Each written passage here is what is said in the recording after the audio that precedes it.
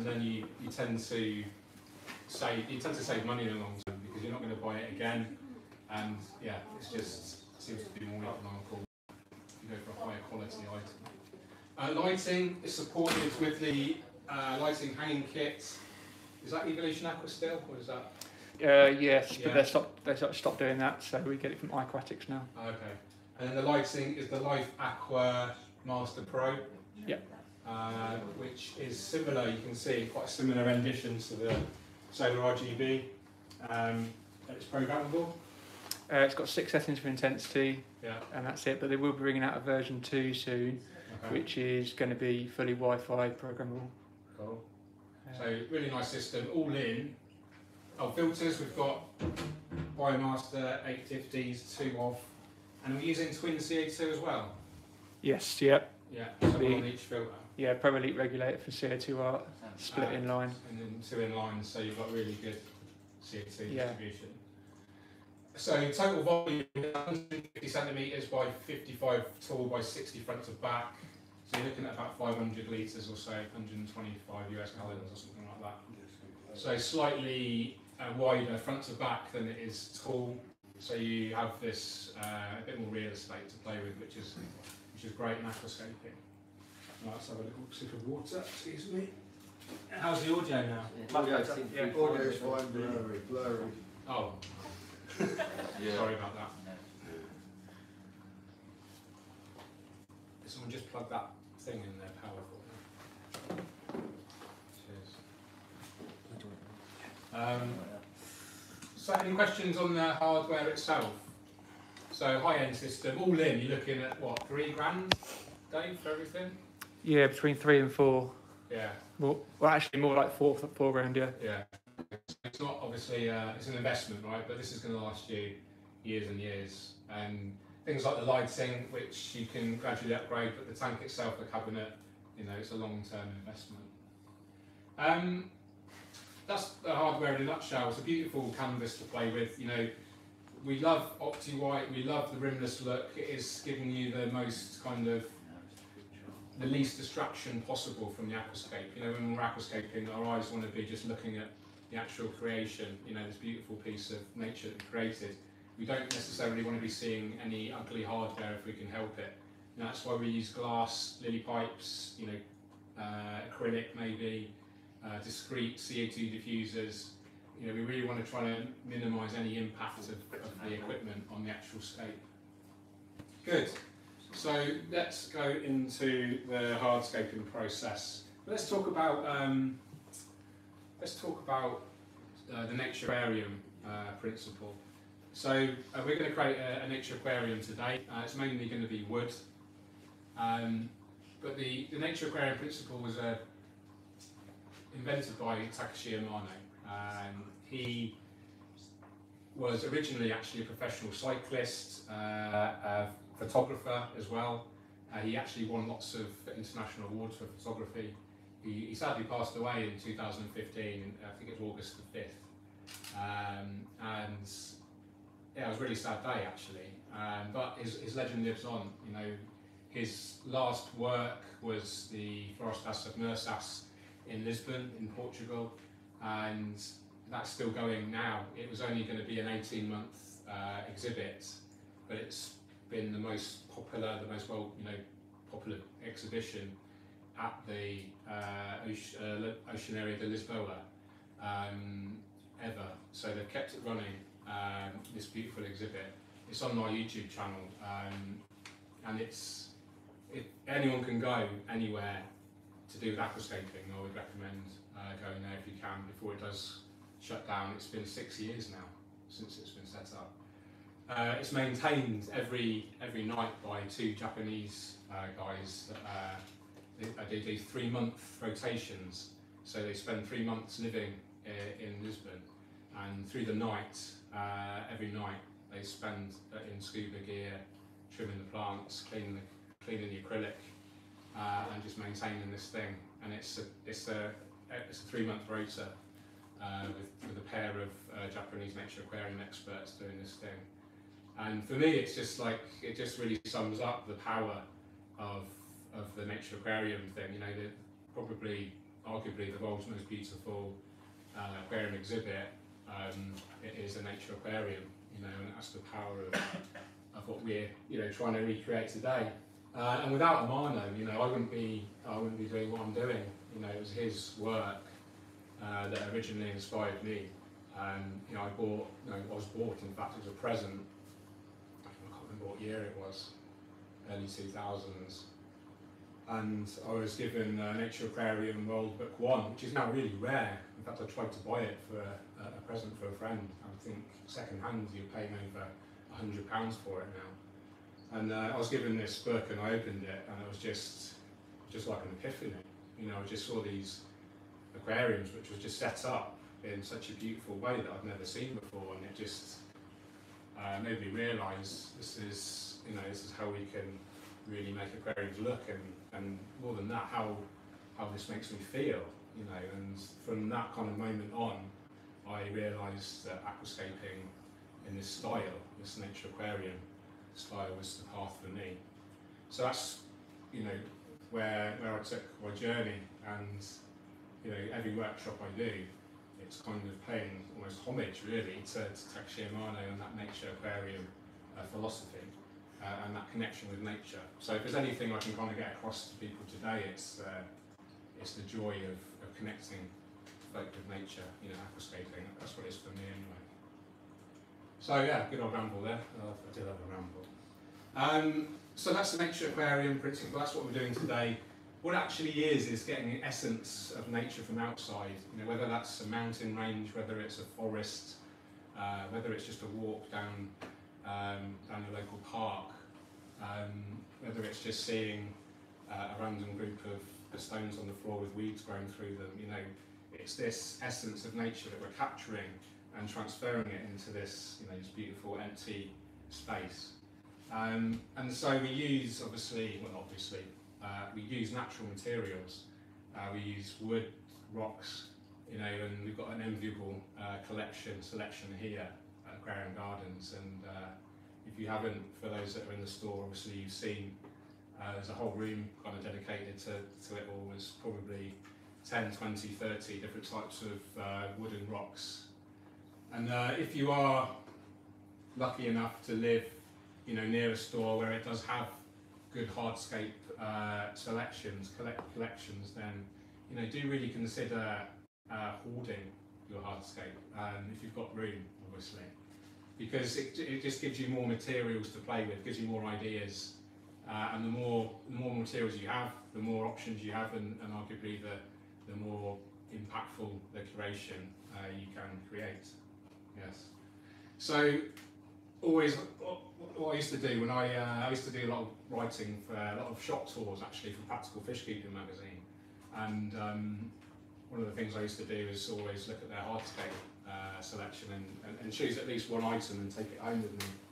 And so I have an alleyway down the side of my house now, which is just loads and loads of hardscape, and I kind of have a mental note of each piece now, because I've lived with them for years. And I instinctively know, you know, if I do another aquascape at home, I can kind of already visualise in my mind, you know, which hardscape I'm going to use. So, you know, your hardscape is like the artist's palette. It's the hardscape, so it's always there, it's permanent. And the plants are like the impermanence, they're like the paints, which you have more control of, obviously. So, hardscape. Really important to select strong pieces. It's the backbone of the layout, and you start off with a strong hardscape, and you're going to create a strong aquascape, hopefully. We've got a really big space here, so it's important to use, for me, big, bold pieces of hardscape. My personal aquascaping style is very simple. You know, I like to keep it simple. I like to keep it repeatable, approachable, so folk can, like yourselves, can replicate it and, you know, hopefully be inspired by it. You know, I'm not a competition level aquascaper, that isn't my motivation. I'm more of aquascaper of the people, so to speak, in terms of just keeping it really, yeah, quite straightforward. Strong hardscape layout, strong foreground, midground, background, epiphyte plants. We can work a lot with details in here because we've got a huge space to play with. I've got some strong ideas already. I have kind of planned this hardscape loosely, so hopefully we can create something really special for you. Is there any questions? Any questions on the street? No. No? Someone was asking what the lights were. Okay. Yeah, they're Life Aqua Master Pros. How much are they, Dave? They're quite £800 each. quite juicy, aren't they? Same price, yeah, it's quite juicy. Same price as the solar RGB, so yeah. I'd have to sell a couple of books to get those. One book. I wish. Okay, should we start playing with some wood? No comments, please.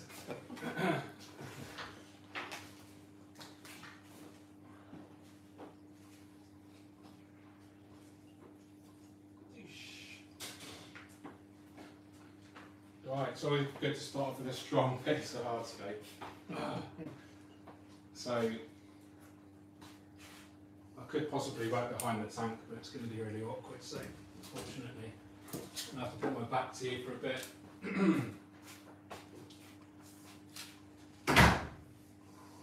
Okay, so you may want to put the substrate in first, but the idea today is actually I'm going to put the bulk of the hardscape in and actually glue it in position.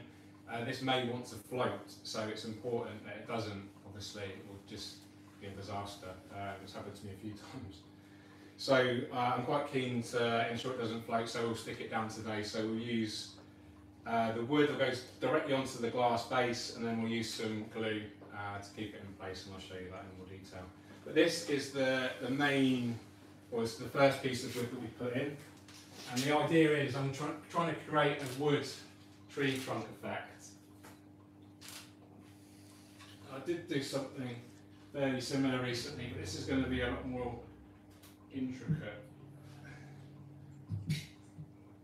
So that will just go there for now. But you can see already the effect I'm going for. The main kind of tree trunk is going to be here, and then roots kind of coming down here. So lots of kind of negative space here. This will be cool for the fish to hang around in. So fish choice in this tank is going to be interesting. And I'll ask my favourite question at the end, of course. So yeah, that's that piece in. Not necessarily going to be there finally, so we'll just leave it there for now.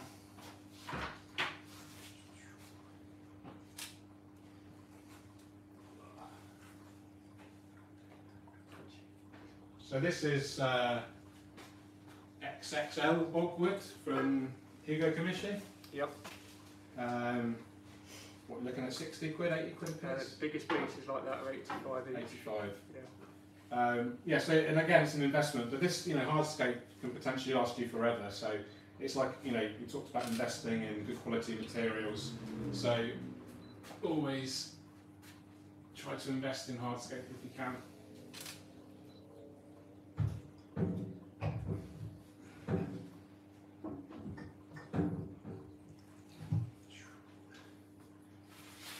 Okay, shall we start again?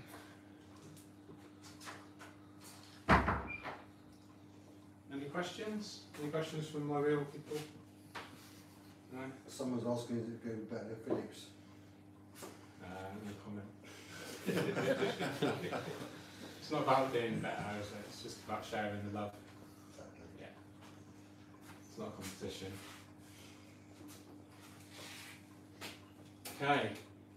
Right, now, I did have a play around with this earlier, so hopefully this will come together very quickly.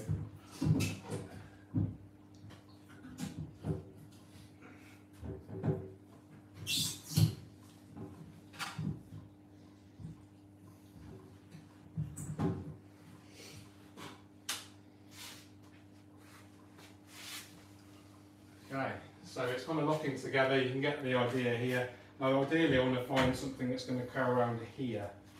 So let's have a look.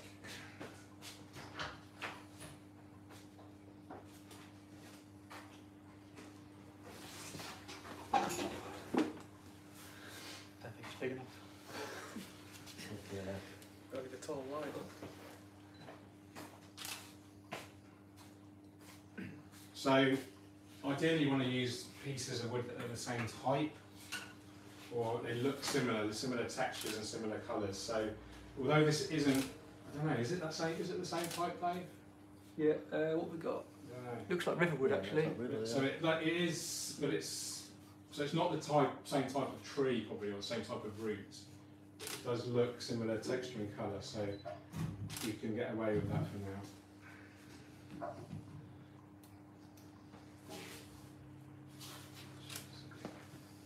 I don't think that's okay leaving that open, isn't it? Yeah. So we're trying to create, you can hopefully see what I'm trying to do here. We've got this natural kind of lines in the wood, this kind of natural grain. If this was rocks, it would be called strata. And we're just trying to make it look as natural as possible. We can use a blend of like what we call harmonising, so everything kind of flows coherently in the same sort of direction. Or we can deliberately go with a bit of tension, so the grains here are kind of almost at right angles to each other, which can actually, make it look a bit more interesting. But if it's a kind of balancing between making it look really natural and with too much tension and making it too unnatural or forced or artificial. So let's try and play around with this a bit more.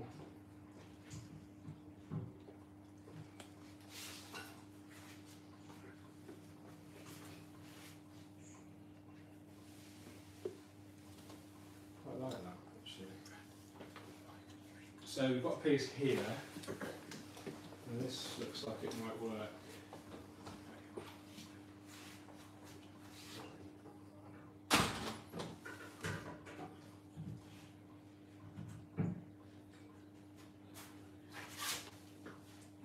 Interesting.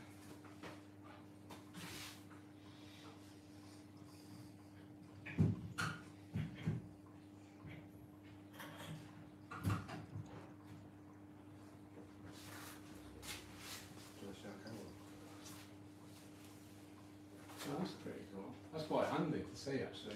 Just a second.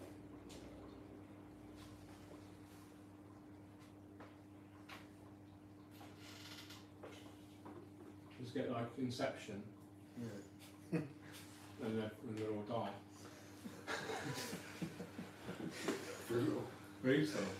Brutal live streams. I think that's a bit too prominent there. But that's a really good tip. So if you can see it in 2 dimensions, so I'm working in 3 dimensions, of course, so I can see everything as it is.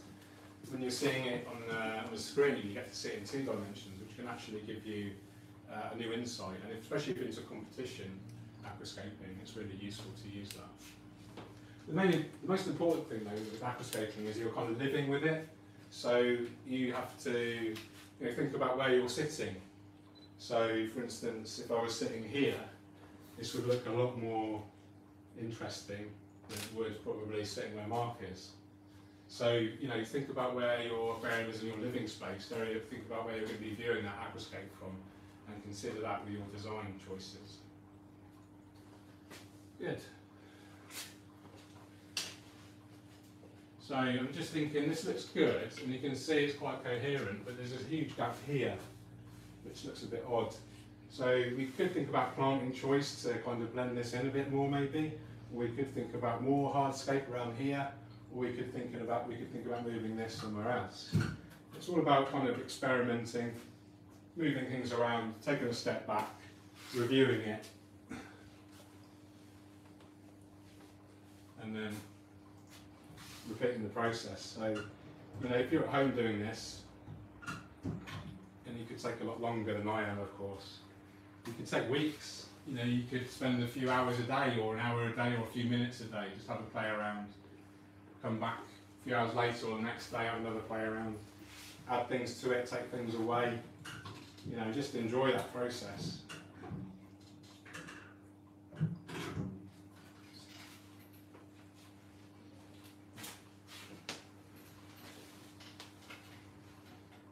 Quite like that.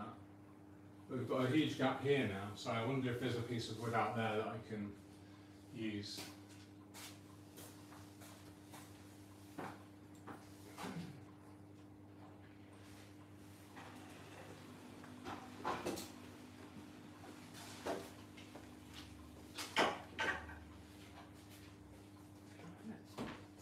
Might be a bit big, but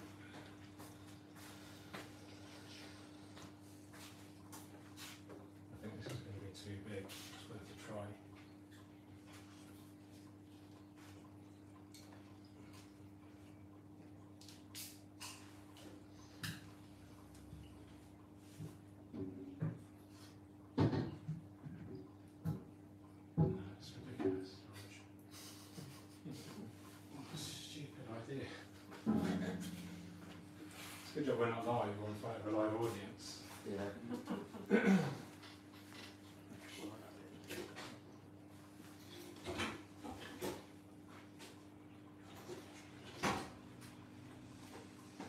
It's a bit more simple, a bit less bulky.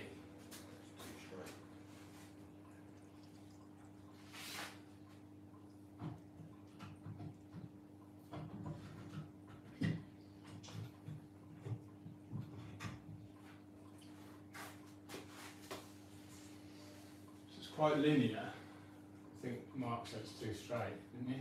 Yeah. Like, linear is posher word, but yeah. I'm not posh. Clean the chav.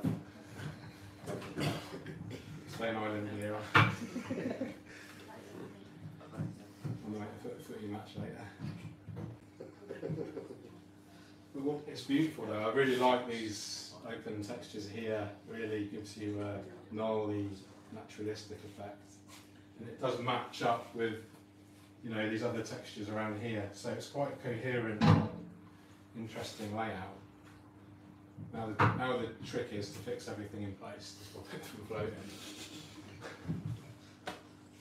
Where is it?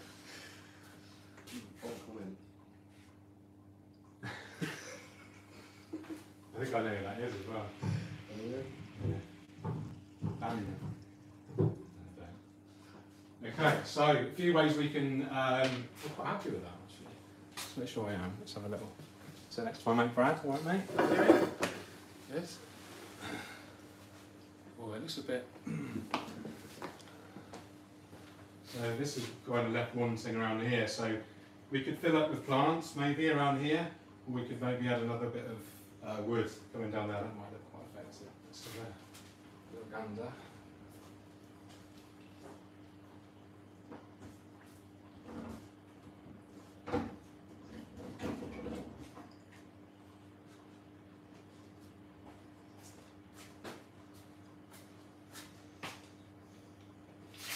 So this is probably going to leach a hell of a lot of tannins.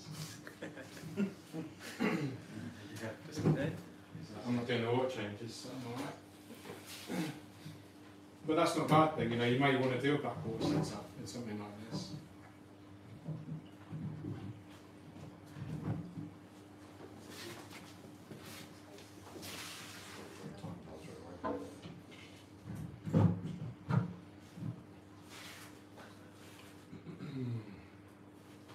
Yeah, it's a bit bulky around here now, I think.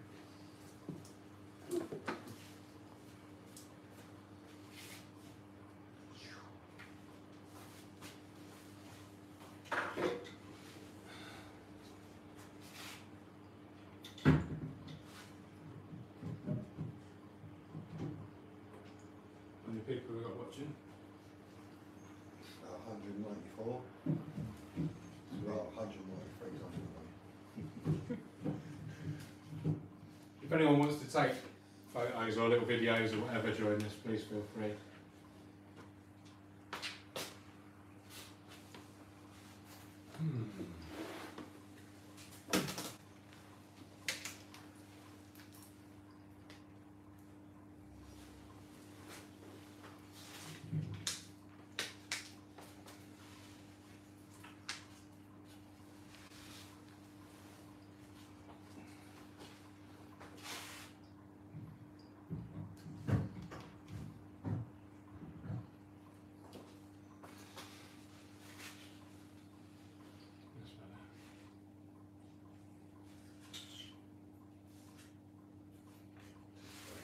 Too straight. Too linear. That's it. Lineal.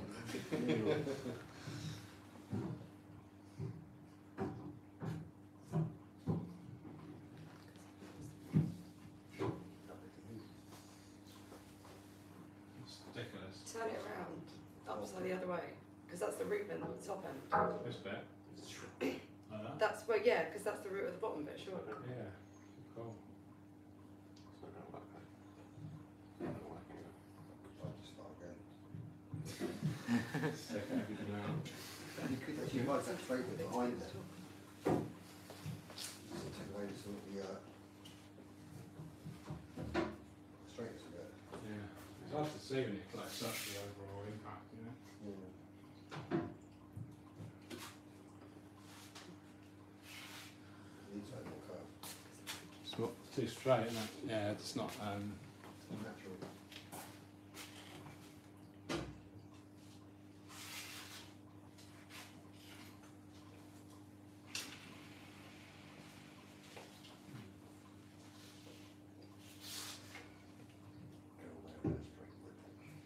Get rid of it.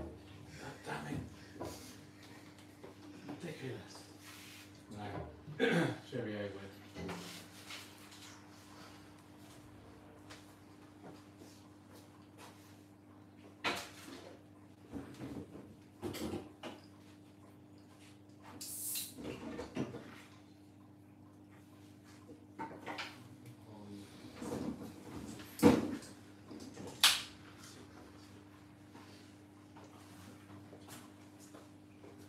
It's too bent. With a time shift.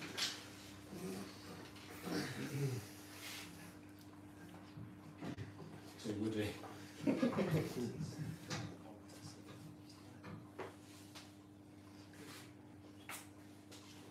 When you add it in.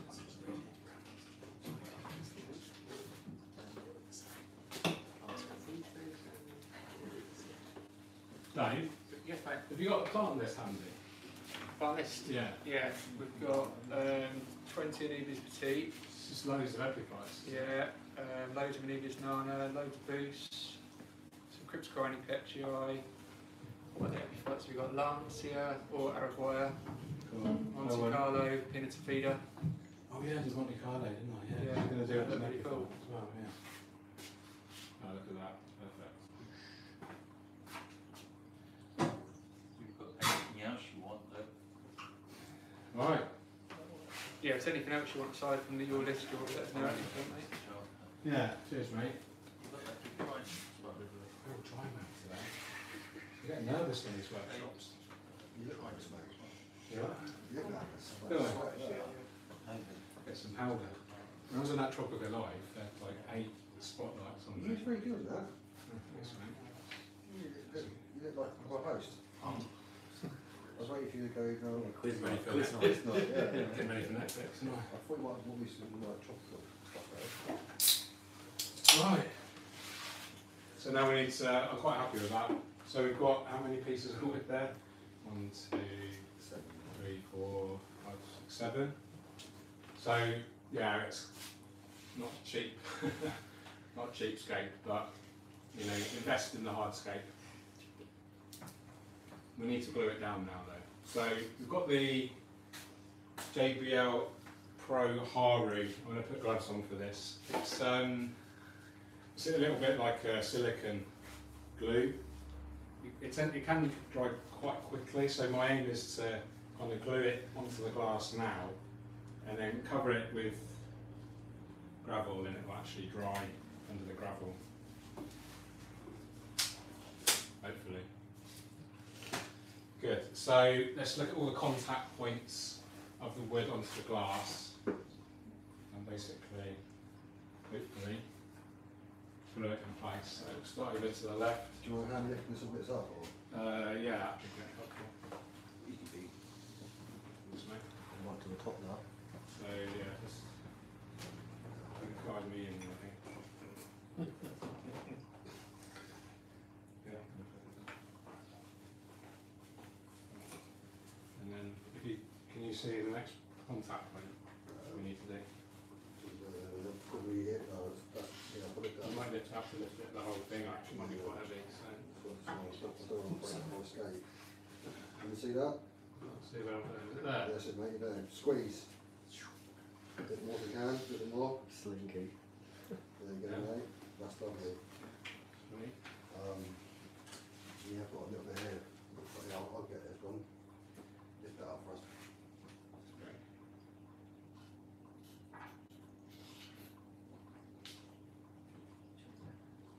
Drop it.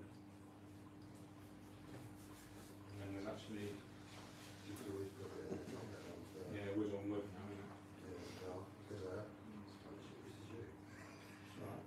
Quite happy for the help, mate. fingers. Cool. No, that's not contact. Is there any more of this, Dave? Yeah. Front pots. You got another 18 pots worth? You can get some your side.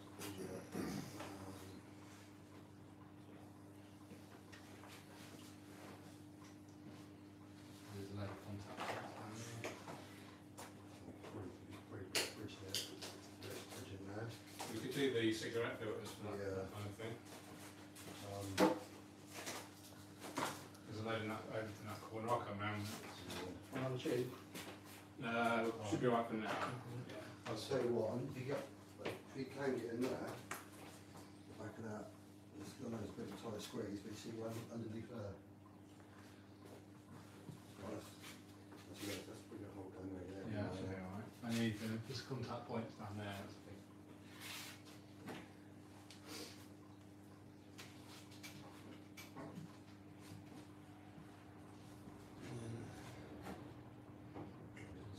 Cigarette.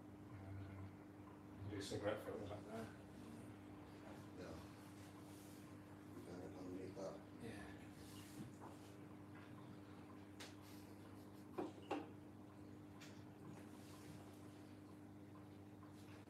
And this one's glued onto that one. Cigarette filter. Cigarette filter. You could probably put a large wedge in there, but I'll hold that to there. Yeah. Careful with that. Right. I've never actually done this technique ever myself before, so what could possibly go wrong? It's a well-known technique though, I'm pretty sure it's going to be fine. It involves super glue, which is cyanoacrylate based glue. I get this off a well-known online marketplace, and you get quite a lot of quantity for the money. This is the gel type, so it doesn't run. So especially if you're gluing on a vertical surface, liquid type super glue tends to run, and when it dries it leaves behind a really bright white ugly mark. So the gel type is much more effective. What we do with the filter tips, we do you spray them apart like cotton wool? Them ones you don't. The cheaper ones, the paper around it, you take them off, but them ones you can take them straight out. Yeah. Just wedge them in and cover them with glue. Just squish it a bit. Just squish it a bit, okay.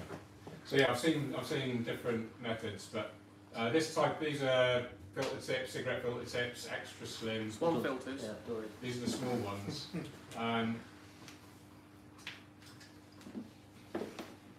So I'm going to take my gloves off now. I know my filters, mate. Do I take my, I'm just getting black, so I'm going to put another pair on. There we go. Sorry, mate. Thanks to Mark. Round of applause to Mark for helping. I'll do book signs afterwards.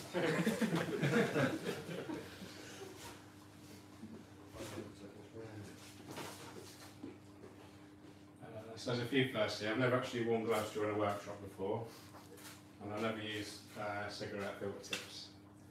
So first time filter. Yeah. We found the other one you can use is cotton bud ear Oh yeah. clean things. Yeah, we only found that out the other day, didn't we? Yeah, if you take off the buds, you can Yeah. glue them. So anything with, anything kind of like a cotton wool kind of texture. Some filters do start to smell when you put the glue on it, so don't start puffing it. Yeah. Or Okay. you might not finish the workshop. Yeah. Sounds interesting. Okay. Got the cashier out. There's some scissors. ADA scissors. £1 squeeze.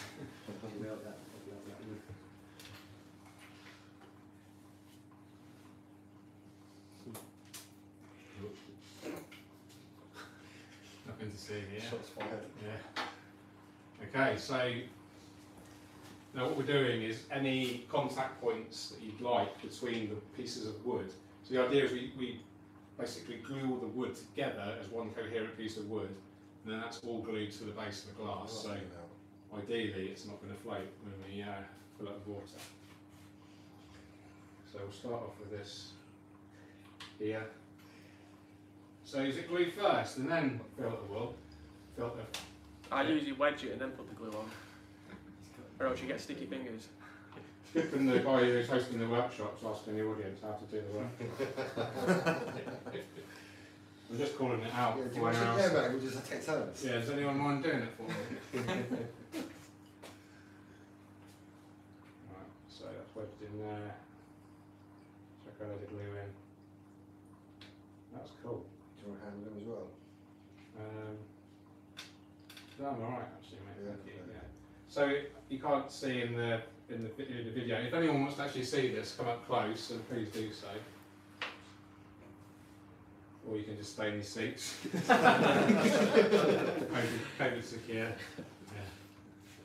So that's that one there. Let's have a look. There's one down here we can do. Let's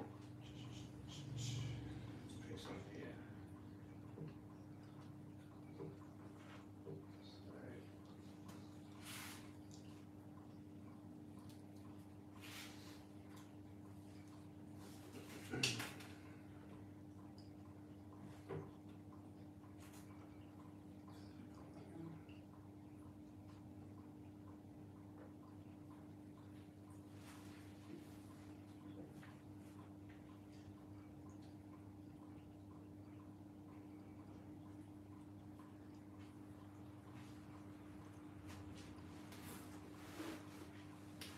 Cool.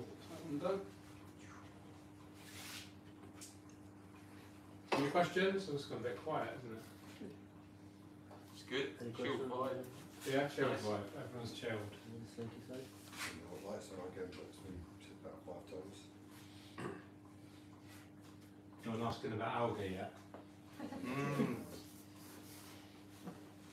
Or when's your next podcast? When is your next podcast? Oh, when is it? Don't know. How you getting on with your new book? I'm working on one with Ty. Yeah. Ty's here, actually. Say later to everyone, Ty. Hi, Ty. Hi, Ty. Time. Didn't see you in the corner. Nice. Hiding at the back. Didn't want to take any of the limelight off George. Yeah. It's not hard.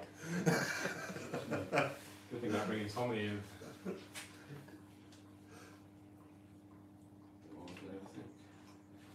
Maybe use 2 on that one. You can build them up as well. Put 2 or 3 filters in Yeah, at a that's time. what I'm thinking. And then the idea is then to use crushed soil and wedge it in as well to kind of blend it in visually and also add a bit more strength to it. Sounds like I know what I'm talking about then. Has anyone else done this technique before? Yeah. Yeah. I'm such a beginner. Living under a rock. I usually use the liquid one though. It tends to Can we set do it? faster. Can we than do it? Yeah. Soaks in. You're just going to be real fast when you do it, so you'll get runs. Yeah. Soaks it up, doesn't it? Not cigarette filter though. Filter flask. Did we use filter glass? Just use more cigarette filters than you think you need. Yeah. So you got the local ones for over here. Yeah. Mint flavoured. I'll tell you what, someone could crush some soil up for me if they want the job. Just like a little cup full, or half a cup. Pestle and water. Pestle and mortar. Yeah. Oh, you've got some up there. Oh, there's loads yeah, there. yeah. Into there.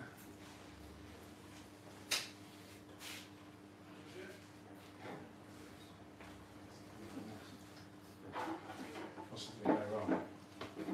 Oh, be careful, George. Health and safety issues. More worried about the tank. Yeah, cheers, mate. Do we have a hole in there? You blew It's it. just really awkward to get the glue in there. I need like a long look. Ah, that's okay, I'll just do it there. Different. Just dropped it.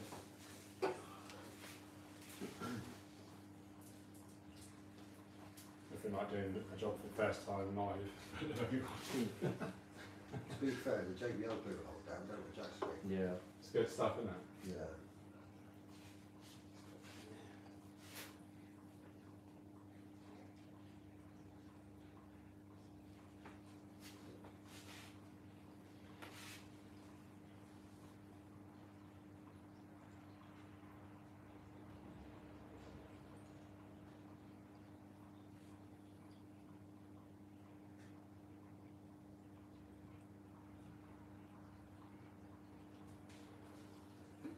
questions? It's all very quiet.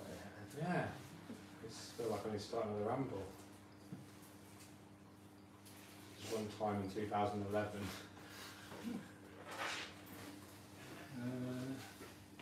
Yeah.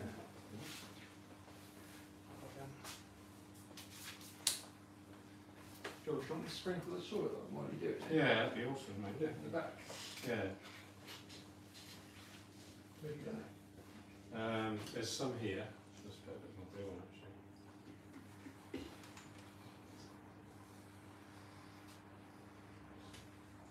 Oh, it's smoking there, can you see? Give it a whiff. Stinks.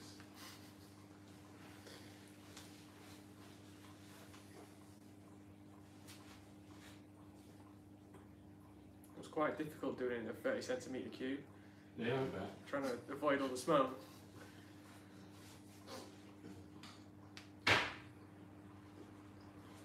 Is that going on it? Yeah, that's, yeah, a bit more towards the front. Yeah, just go forward to touch, yeah. A bit. Any more? A bit here, mate, yeah, where my glue is now. A bit of dust. That's where that. A bit more, yeah, just check that.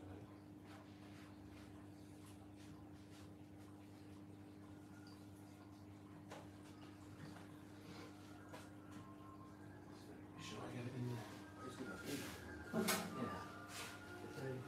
Yeah, let's do that.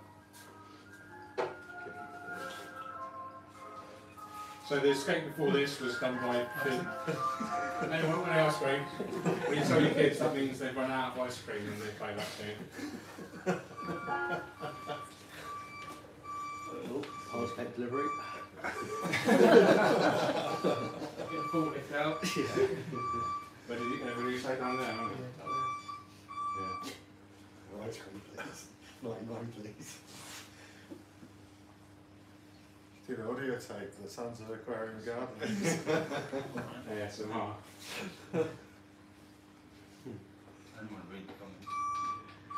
Alright. We've all had a drink. Jesus.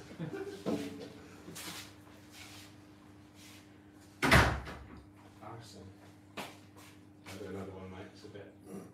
Stick it over my moon as well. I might have a cigarette. Yeah, it's making me want to have a cigarette, to be fair. Yeah. Yeah, if you want to go. I've already got abandonment issues, mate, so no worries. Build the resilience.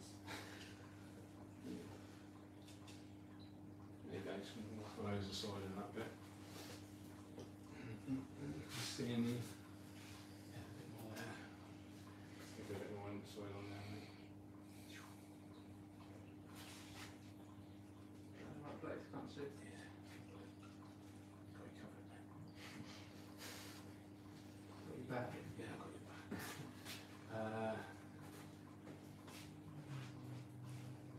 Feels quite solid. Yeah. Touch wood. Yeah, touch wood, literally. So what we could, there's a few things we could do to mitigate. We could wrap cable ties, string, tie it kind of all together more solidly. I'm going to do a bit of a just gently lift piece by piece, and if you feel it's quite solid, Then comes as well. it's feeling pretty good. So that's, it's a little bit loose. So we could wedge a bit in there. Oh, that was a bit of struggle with earlier to get the angle from the glue. So what up there? About there. On there maybe? Yeah, it's a good shout. Yeah. Can you squeeze some Pro-Haru Yeah, at the squeeze same the time? baby out up in the bottom there, that'll do it. Yeah, that's a good. Yeah. Yeah. We'll do that in a minute, mate. Let me just do the cigarette build there. There.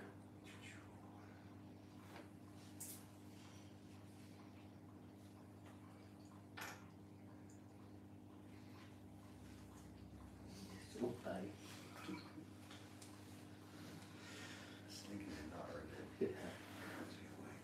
anyone watch Tropica Live? I watched it the next day, yeah.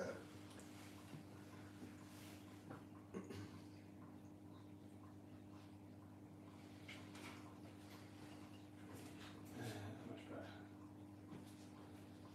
Yeah, I'll do it, mate, if you want to see your fingers.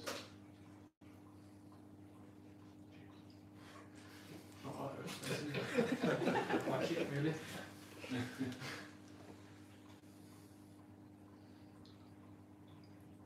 That's solid, man. It's good. Yeah, we don't need the, I don't think we need the RE. Cool, right, next step. I was just going to test a bit more with floatiness. Sorry mate, I've just got a bit of black stuff all over your bench. Sure. Yeah, it comes off with the clean later. Oh, there you go. It's all over it. Nice for mine. And mate, Yes. You can come again. You just appearing up after our breakfast black. Beer cans, pizza boxes. pizza boxes. It's only one I do that. No, I won't, mate. No, it's our secret. Mm. I mean, it's only 218 people you just sold. Authentic, mate. Right. Babs.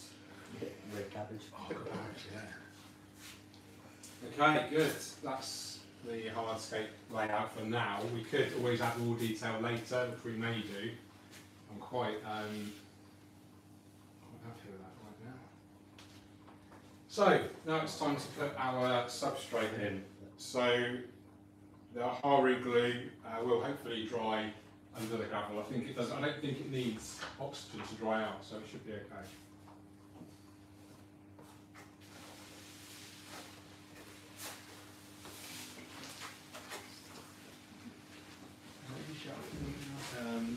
We'll do some. Yeah, let's do some soil we've got first, actually.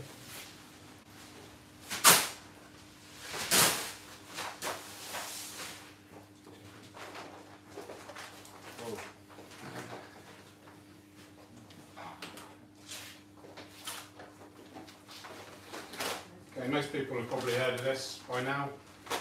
I've used it probably 100 steps or so over the years. It's a proven performer. Feeds the plant feeds the plant roots nutrients. Actually buffers the pH as well, softens the water slightly, and just generally has an overall benefit for the aquarium system. You can get an ammonia spike with it, but that's not necessarily a bad thing. It can help seed your new filter if you've got one, or if you've got a mature filter, it's just going to feed the bacteria and you're not going to go through a cycle so quickly.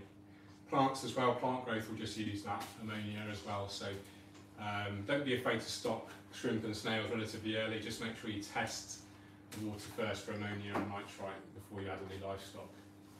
But yeah, like I say, you'll probably provide nutrients for a couple of years or so, especially if you use liquid fertilisers frequently. Going to be lots of epiphytes in here, so we're only going to put the soil in this right hand corner. So actually it will last a long time, basically, the nutrient content. And we can always boost it with nutrition capsules as well. If you wanted to target feed specific plants, crypts in particular, swords. These are great for doing that. Just put them in with your tweezers wherever you need to feed the plants. Top tip, if you find the capsule wants to keep floating up, which it can do, you can just pierce the gelatin capsule with a drawing pin. And air bubbles come out and it stays sunken. So that's a pro tip. I think that's from Yuri's. So cheers, mate. Thought you were good at cricket. No. Yeah. So that's the soil. Comes in two types: normal, grain size, and powder. We've used normal today. Powder's better for like really delicate rooted plants or nano tanks. So once you grow carpeting plants in particular, you'll benefit from using the powder. Also nano tanks, if you want to maintain that sense of scale, which you can potentially lose when you use larger grain size. So consider that. But in terms of the actual nutrition content and the composition, they're both exactly the same, the powder and the normal. Comes in two sizes, 9 litre bags and 3 litre bags. We'll probably use a couple Yeah, maybe even one. So I'm thinking, what rosette plants did we get? Just the Crippetti? Yeah. Any other? Were there any others? Is there any other? Yeah. There was a Rennie. special one and a Rennie. A special Rennie. Oh. Interesting. We've got Is more, it- we've got But loads. Echinodorus, Rennie? Yeah. Yeah. There was Rennie, Petchy, and this special plant. Is that a Venuvius? No, It's like a Or Crips, is that's that- Nubius. It's, it's got a really weird name. Is it Langan no, but it looks like that. Melamina. It's nice, isn't it? Yeah, we used that one as well for that, didn't we?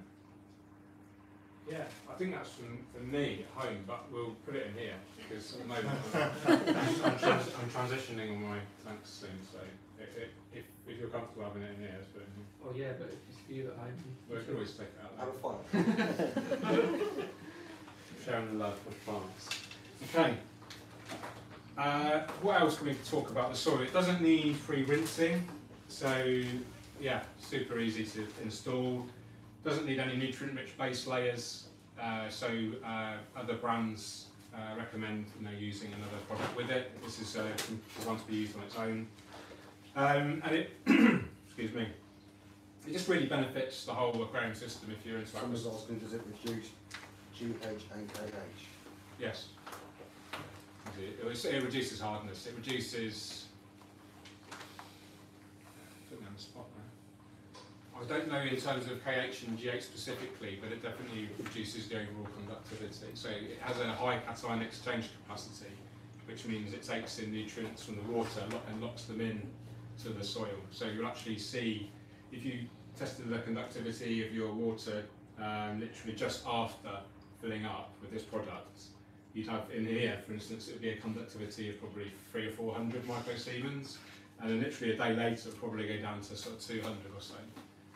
How that splits in between carbonate hardness and general hardness, I'm not 100% certain on that.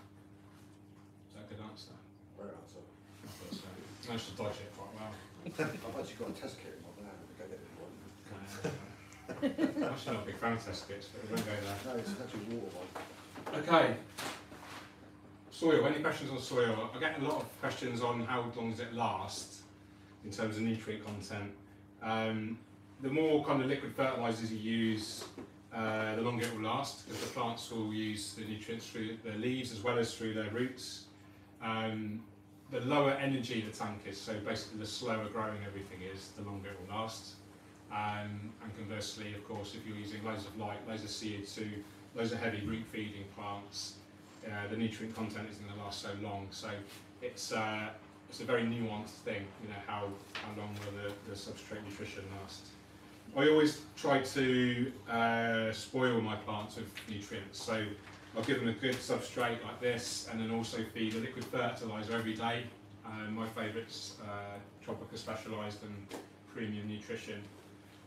In this, well, we probably use Specialised, but you could, if it's quite a fish-heavy display, and we're going to use largely slow-growing epiphytes, you could actually get away with dosing Premium Nutrition, because there'll be enough nitrogen and phosphorus in the fish waste and the fish food. But to cover all bases, especially in a CO2 injected tank, which is relatively heavily planted, I'd always tend to go for the specialised nutrition, which is the green one. So always try to spoil your plants, good substrate, good liquid fertiliser. That just makes the plant grow really healthy, really robust. It's like building up its immune system against algae. I've never used that before, immune system, that's a good one. Write that one down, Mark. Immune system. Yeah, so if you think about plants and algae always kind of in competition with each other, the stronger the plant is, the better its immune system, the better it can fight off the algae. So yeah, by giving the plants almost too many nutrients, the plants will actually have the ability to take in more nutrients than they ever need. It's a thing called luxury uptake. So it means you basically, if you've got a healthy plant tank system, it's almost impossible to overdose it in terms of killing the plants or being unhealthy for the plants. So don't be afraid to slightly overdose your fertilisers. Okay, can I have some more water? Thanks. Needy, diva. Water. So that's the soil, we'll put that in a moment.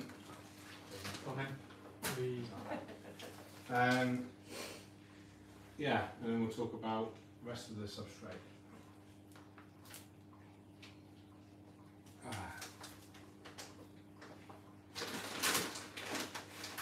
So the tropical soil in particular is actually really, full disclaimer, I am employed by Tropica, I'm a Tropica ambassador, but it's one of the soils that you can always guarantee it to be a stable batch. Other brands you can get fluctuating kind of nutrient levels and things, so that's another plus point for the Tropica.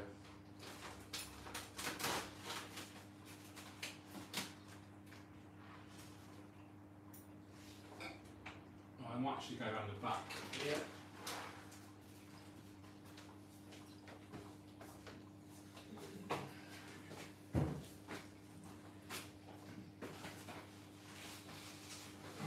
I'm just going to pour this carefully, and the idea is just to fill up this gap here and not hopefully encroach too much forward in front of the wood. So hopefully just go relatively slowly.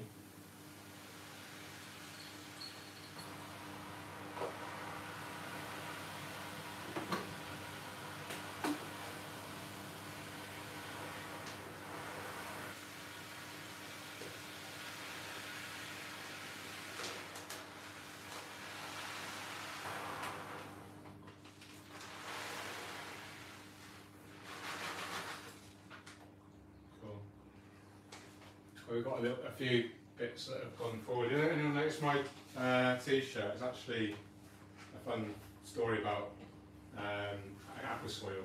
So when you have a cosmetic sand foreground, you'll often have the aquasoil behind it, but your mono shrimp tends to dig around, and that's what that's kind of what's happening here. And there are techniques. In fact, do we have any filter one? Yeah. Techniques to help stop the soil from migrating forward too much. You can actually wedge filter wool in between the hardscape and the glass, where the barrier points, the transition points, and that will hopefully. Fill in holes with it, or Yeah, that'd be great. along here, under the wood. Yeah. Is it gonna? Can we get something? Yeah, that's it. Perfect. And then some. I'll probably just put this gravel back there. That's fine. I'll just gravel all around there. But we'll put some. Maybe we put. Go for like a curtain effect or something back there, because there's quite a nice gap around here that we could put soil around there. Yeah. So you could have something, maybe even stems. That log would probably hold most of it back as well, but Yeah. I'm just wondering, because it might create a really good sense of depth actually, if we put something really fine at the back. even glass and Yeah, even like Eleocaris monsteventris, have you got that? that would look great for depth, Yeah. Not a bit today. We'll have more. And we've got, Tom, do you want to see if we've got any? Have a look. Or Cyperus alferi. Or even Vallisnana. Vallisnana? No,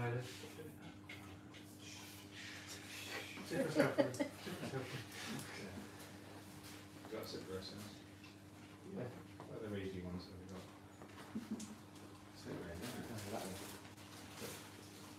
Oh, the black side. Yeah. We could put some rocks up there as well to hold. Yeah, that's Give good. it some small Yeah. stones. Yeah. Touch rock. Do what you think that suits best, because it's not really going to be visible anyway. If it is, Complement the colour rather than if you go to something relatively roundy rather than jaggedy. Yeah. Yeah. Cool. Plenty of these. Yeah, big bit. Have that all got? We've got you do those 4 for now. We can prep some more. For time. Yeah, well, we'll be. Not very Keep complex, those of course, fours really. now. Okay. Fair enough. It's Cyprus Health, right, George? Yeah, Yeah. just wanted to start at 2 o'clock. Sorry. Yeah, Yeah, Cyprus, yeah. Is there any AFRs at all? None at the moment. Have we got any submerged Balanci? Yes. But that's not is it tropical? No. Just thinking about the 1-2 grows. Yeah, the Cricotula. Let's go Cyprus for now. Yeah. Cool. Yeah, thank you. As many pots as you can spare. Okay, we'll put some more soil in the back then, that's cool.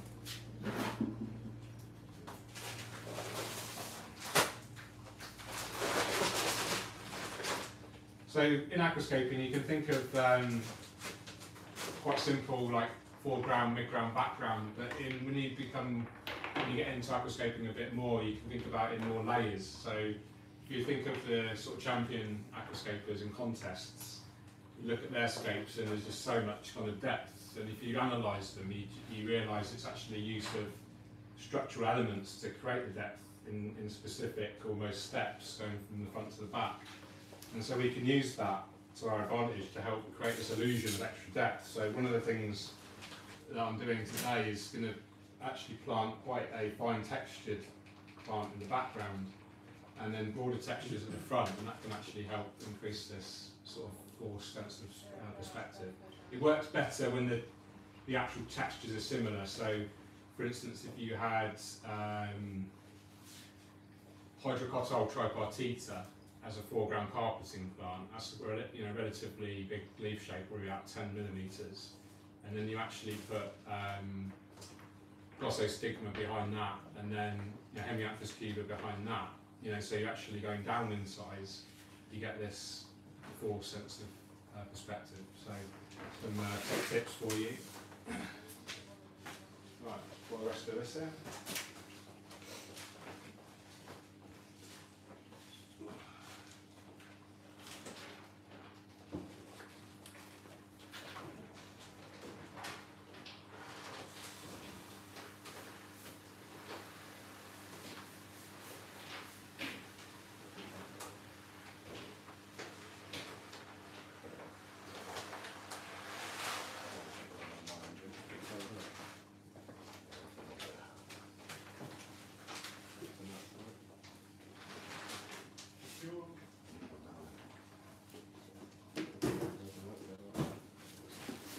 Have you got any Mandania case back? Yeah, we have.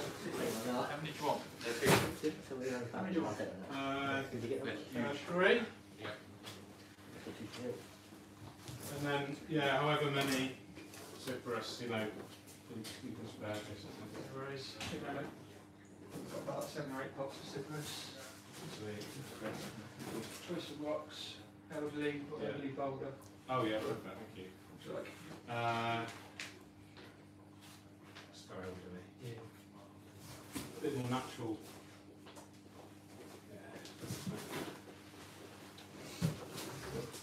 So this isn't actually necessarily going to be cosmetic, but I'm just adding some stones around the base, just to add as an extra barrier to prevent that soil from creeping forward onto the sand. So the idea is we're going to put nice sand and graded gravels around this area here, and the soil is over to the right here, and then all the way running behind this.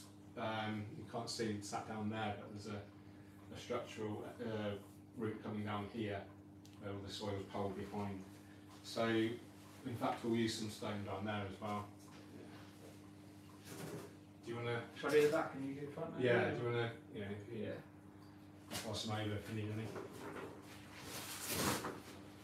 So we're just popping these in. It doesn't really matter how they look because they're going to be covered effectively, but it's good to position them as if they will be visible, just in case. So you want to kind of use the natural strata, we call it, when we're talking about stones. You have these natural lines, and we can deliberately line them up to give you to lead your eye to the focal point, and it looks more natural as well. So the focal point here is this huge kind of tree trunk effect here. So then we have all the strata kind of pointing towards that main weight of the wood.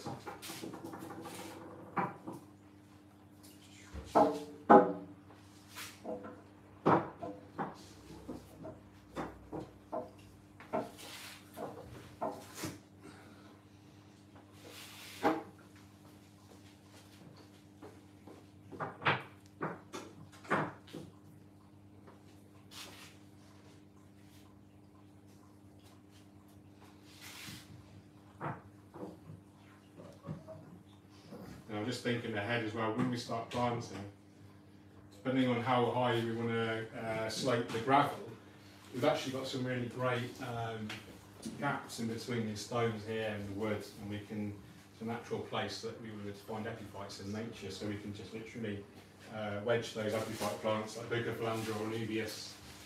These are perfect positions for that. Okay, do we have any more of those lovely small elderly? Steve, you like in a selection of elderly nanos? Yeah. From that big basket, cheers. Have you got any of the WEO natural gravel stuff? Yeah. Is anyone, are any other brands supporting this project, or can we do whatever we want? Use whatever you want. Yeah. I bring some out. Cool.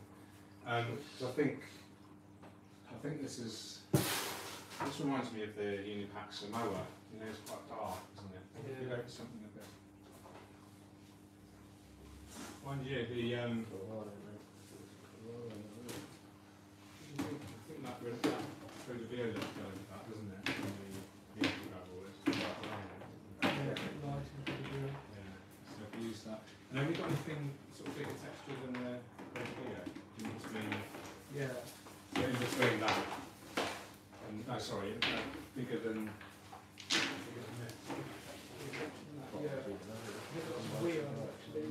Oh, yeah. Just try to just go for that.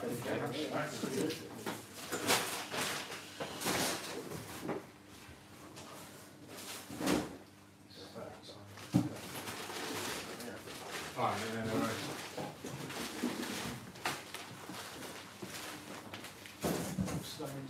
Right. Cheers, mate. So this is Albion stone. We've got some small pieces here. It reminds me of Frodo stone actually. Beautiful kind of jaggedy textures, quite geometric in its overall kind of shape.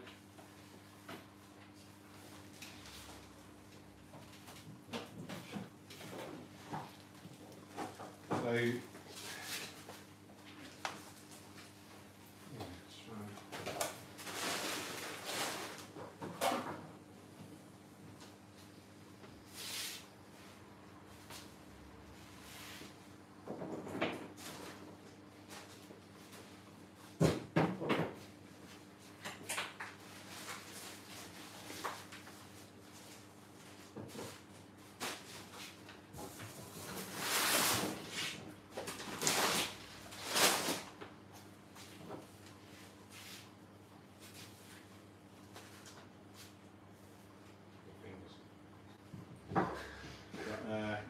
so we're working on it.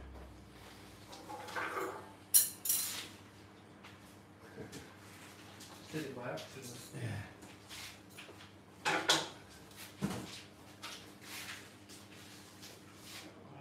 Alright.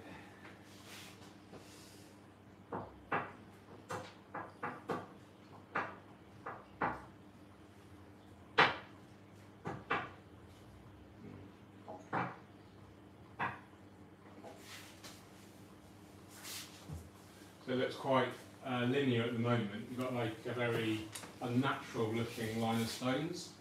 But after we put the gravel in and we've graded it and we put the plants in, that's going to soften. And those kind of real stark elements, the stark contrast of the empty glass, you know, the unnatural looking rock just situated on the empty glass and then suddenly going into the wood, you know, those all look quite jarring, I think. So we can think about the future and how it's going to kind of soften. So I don't think it's finished just yet, of course.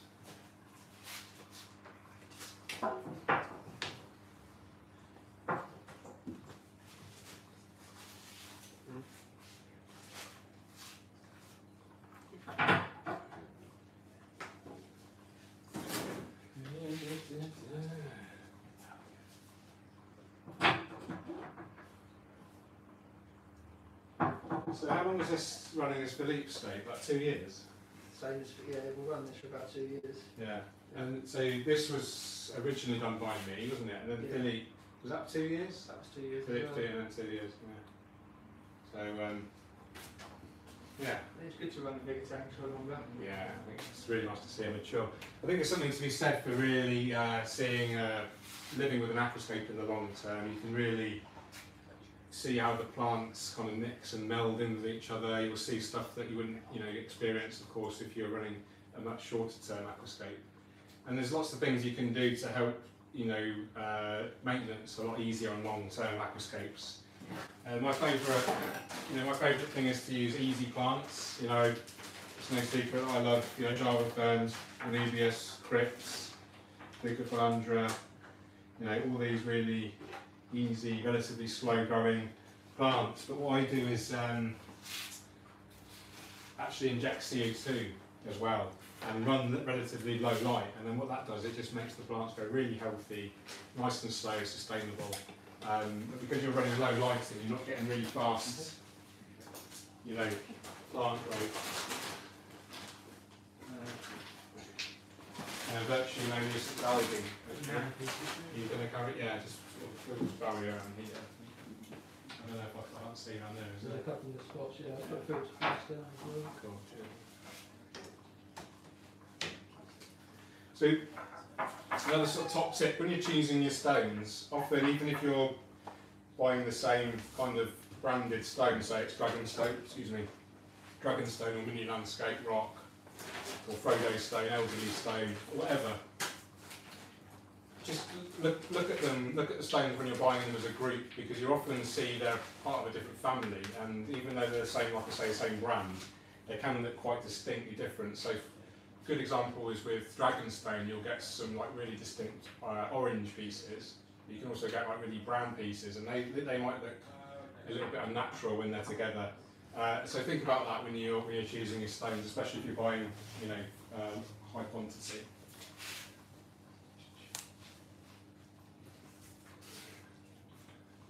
Yeah, we can always add more detail later. Okay. Time for. Yeah, it's going to be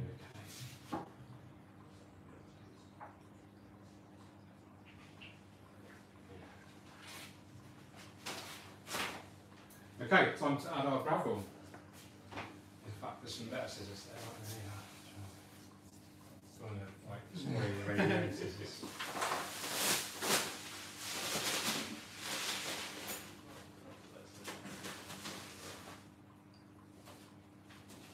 Okay, so this is an inert gravel. It's, in my experience, relatively clean. Doesn't really need rinsing or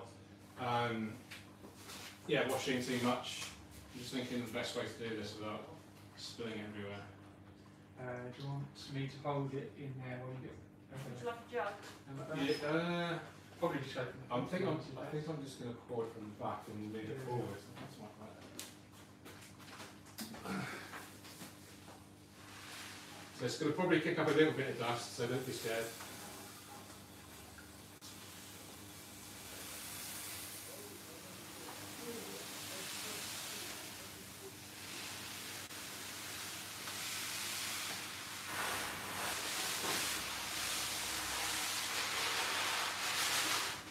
Cool.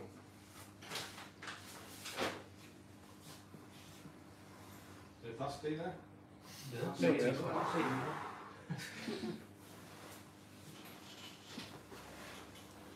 what I love doing, just getting my hands in there. Don't like to wear gloves at this point. Connect with the nature.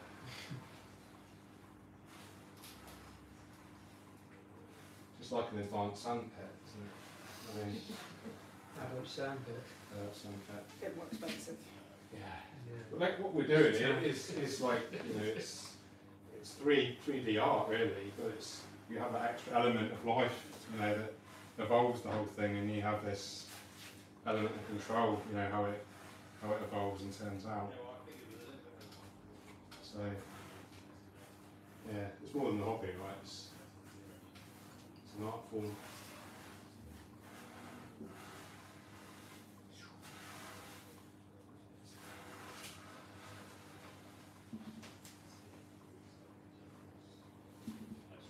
can see already it's softening around the stones.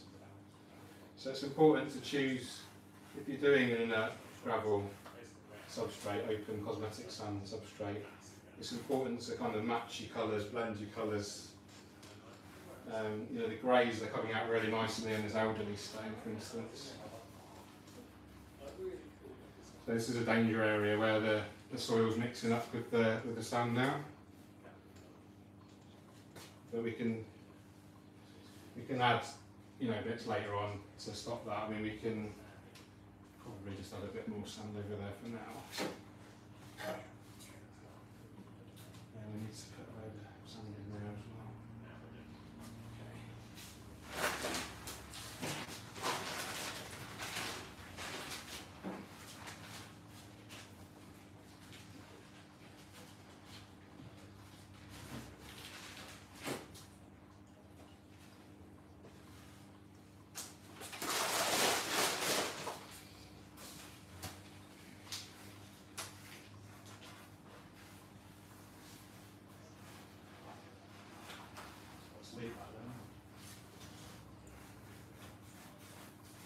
Yeah, you're slating it'll go keep it very flat. Very flat, I think, yeah.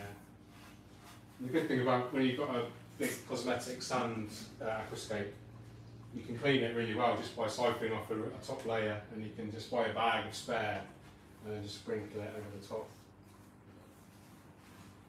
Sometimes that's quicker than trying to clean it, and you can always clean it later and recycle it.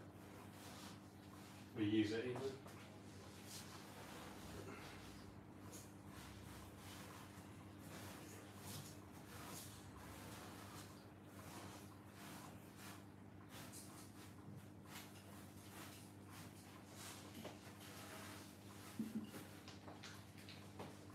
So we'll finish this sand bit, and then is it a good time for a break after finishing this sand bit?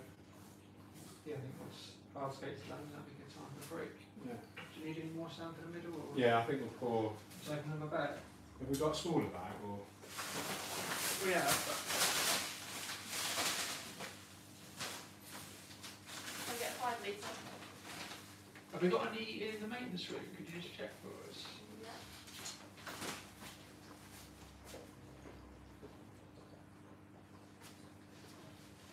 Yeah, no, isn't it? I love that bit when the sand goes in because it completely transforms Yeah, the whole field. it's nice that. And then we do the detailing as well. That's good. Yeah. As well. I've got some videos in beautiful. Yeah. Yeah, That's nice, isn't it? that is nice. That's going to match the greys even better.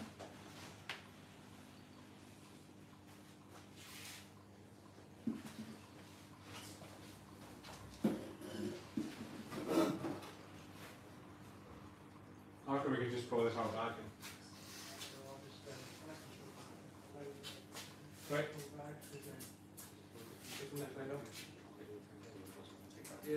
Just use that whole bag? Yeah. Yeah. You want to pour some in, please?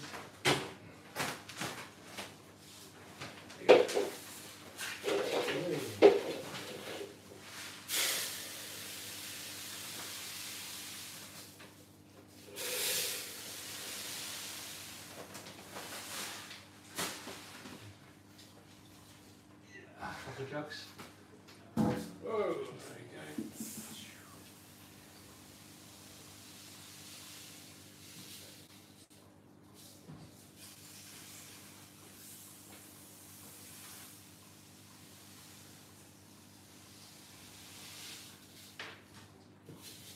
One more.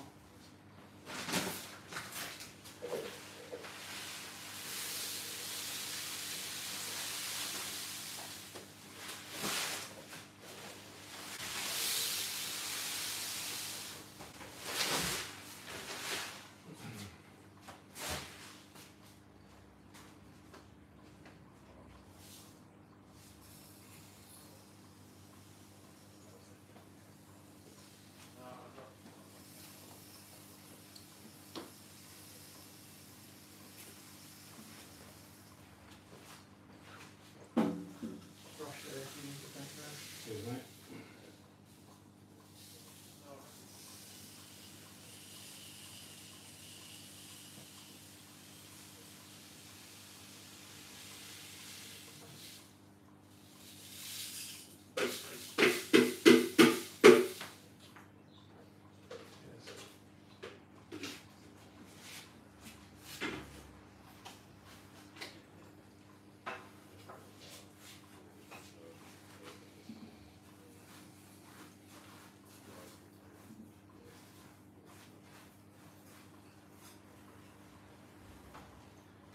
it's probably a good time to go for a break. I'm going to carry on doing this so they're entertained. Yeah. But if everyone else, I'm not going to be doing much chatting, I'm just going to go and zone out doing this for a bit.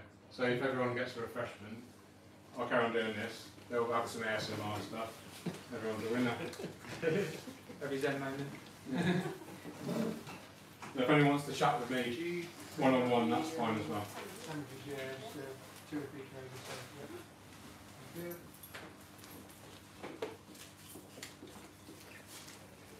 How many people got what? 226.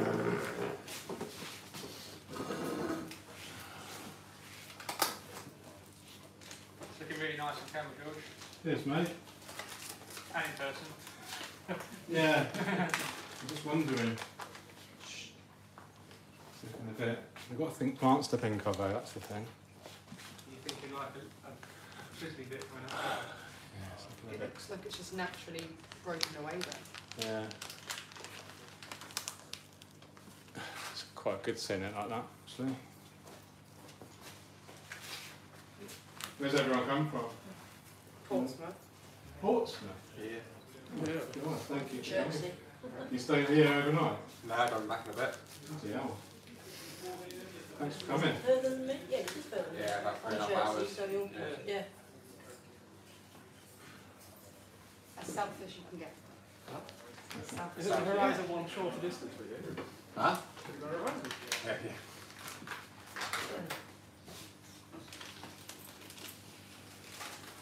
I think I'm going to go to Horizon next week, actually. I need to head up that way anyway to go to the fish tank with my friend. Alright. Yeah, what's that scaper line like? Is it nice? Back in the box now. Good. Are you free next week? Yeah. Well, It's weird to touch though when you feel the edge of the glass. it's beveled edge, isn't it? Yeah, yeah. It's so strange to feel, Yeah. but it feels like it's a tiny bit cleaner than ADA to me. Does it? It feels just a bit more high quality. Yeah, because you've got ADA as well, haven't you? Yeah. Yeah. You alright? Yeah. Still there? Still there, mate. That's nice. It's not finished yet. That's alright, George. It's alright, isn't it? Don't fall. Why do you sound surprised? No. First time. Not actually George Farmer, I'm his evil brother.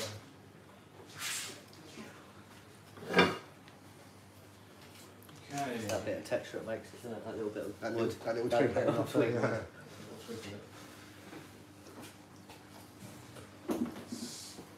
So a pet hate of mine is actually having like a stink layer of inert gravel because it just looks really odd and it's not serving any purpose. You're just taking real estate away from your canvas, aren't you? That's what you told me, didn't you, on that line? Yeah. Yep. Dave?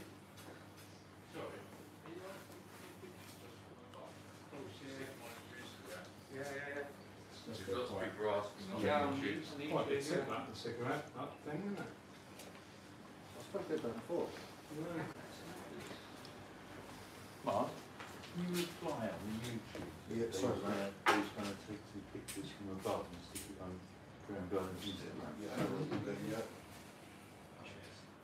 Just because those people. Have you done any Instagram live yet? I've been doing like video logs, Oh, and I okay, think yeah. I'll Yeah. just upload those. You right? Yeah, and thank you. Looking very nice, George. Yeah. I was thinking I could have gone more bold with the rocks, but I'm going to really focus on the graded gravel and then focus on more planting around the base. It's going to be quite different, I think.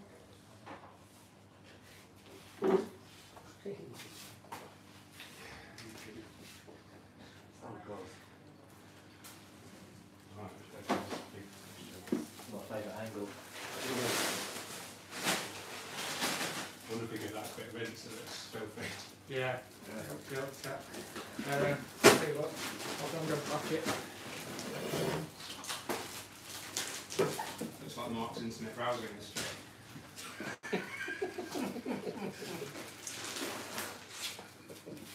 That was a good one, wasn't it? That's my sort of joke. Good fun, good fun. Good swear, so it's all good. It wasn't racist or sexist.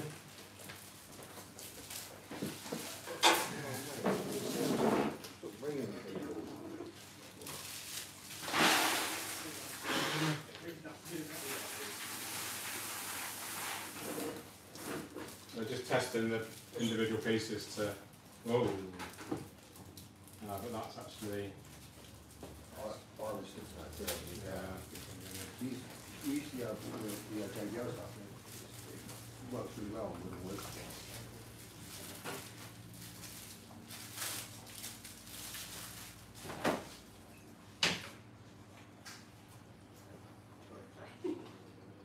Anyone on the chat? I'm just going for it now, so I was Shout out to the 200 chat. 236 people watching. That's cool. I've only got 2 likes though. Alright, 1%.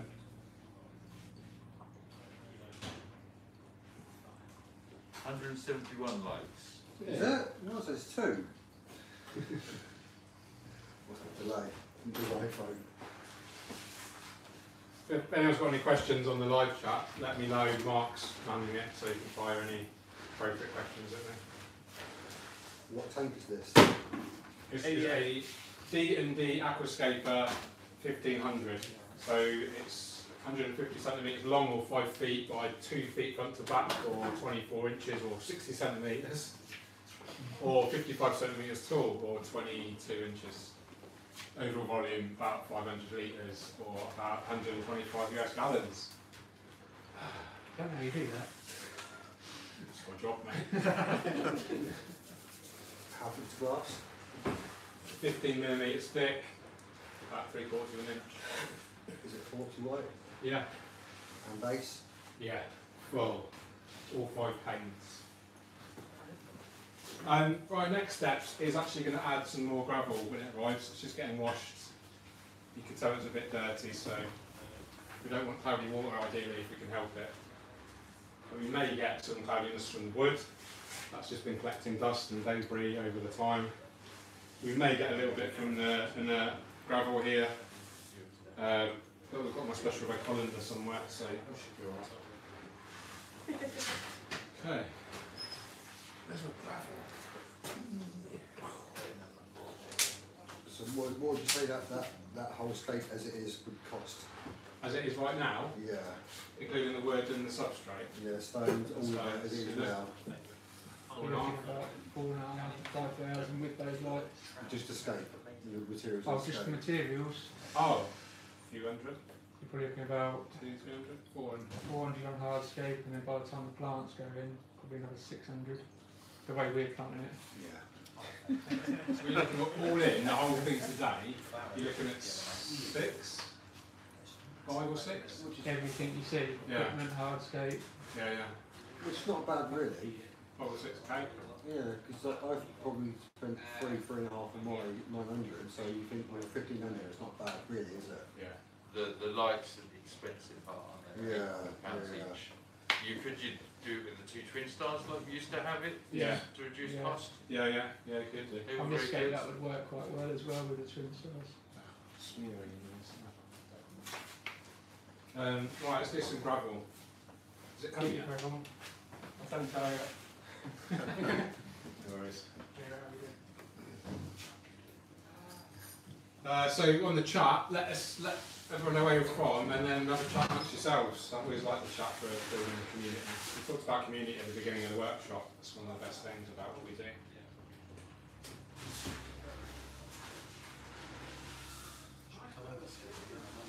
I think good. I think it's gonna. Have you got a name for Oh, it? stand machine. Yeah, the scope is called Rooted in Nature. Nature's foot. Nature's massive foot. Big foot. Bigfoot. Rooted in nature, because everything everything we do really comes from nature. We're rooted in nature, and this is like a root representing that philosophy, rooted in nature. Oh, Oh, I like it. thanks, mate. Gravel, you've ordered, sir. Oh, cheers, that looks lovely. B&Q bucket. Yeah. Standard. £1 special. 10 of those. Yeah, okay, I've got yeah. Mistake for essential. So this is a top tip. Rather than just going for a plain kind of inert, boring sort of flat sand, we can add more textures. So we'll use. You're right. Yeah, no, right now just a bit past. Oh, no worries. So you can add textures, but they need to be a similar kind of texture, but on a bigger scale, and they need to be a similar kind of colour. Otherwise, they're just going to look really odd. So we've got some. What's this one called, Dave? This is the Weo. This is the Weo Elderly Gravel.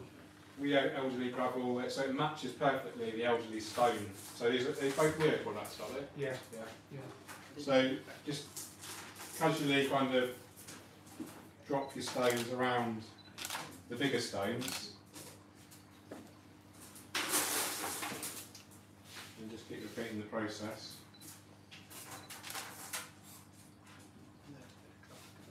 You can hopefully see already it's starting to take on a bit more of a naturalistic vibe.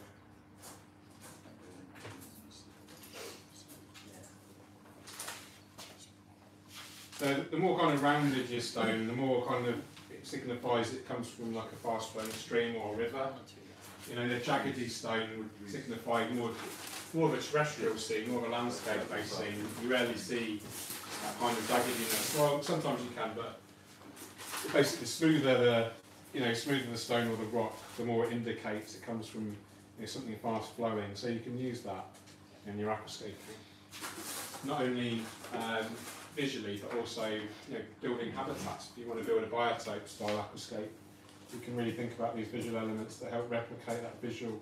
It's also nice to break down the stone used as well, isn't it?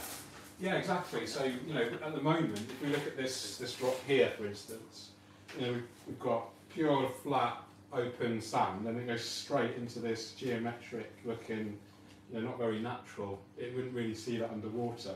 But if we soften that now with a couple of a few rounded pebbles, it's just going to make it look a lot more natural.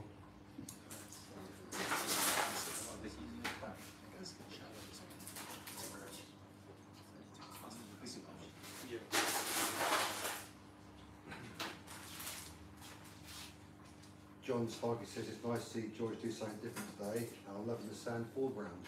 Oh, thanks, John. John's a legend. John's a legend. Yeah, brick top. He's actually an awesome street photographer. Yeah, his photography is amazing. Yeah, and landscape. And he used to do butterfly, which I always find amazing how people can photograph macro stuff with butterflies. I don't know how to do it. So maybe John can tell everyone in the live chat. Yeah, John, how do you do it? John actually bought me the book. He bought me complete works of the Marno book. Yeah. You can buy me one. I know, selfish. So yeah, really top. Nice guy. John's a legend. Any problems with it? And what you can do now is sort of just spring, and then gradually they get less dense and less dense as they go towards the extremes, like you find in nature. Have we got any more of the elderly stones? Oh yeah, yep. Doing, mate. Just a little bit here. Oh, there's some more here. Should be alright, Dave, actually. Yeah. So, I'm just conscious we've got a lot of flat area around here, so we can. Let's use these to move into the landscape.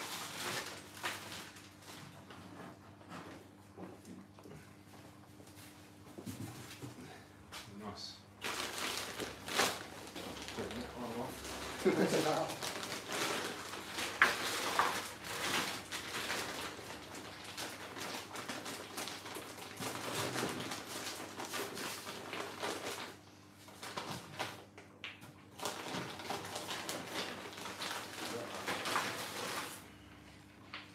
So you can do like little outcrops, That's the key, isn't it?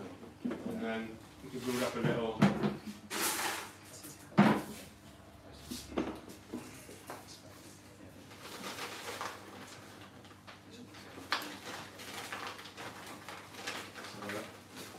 You want to see it on there? It's alright, isn't it?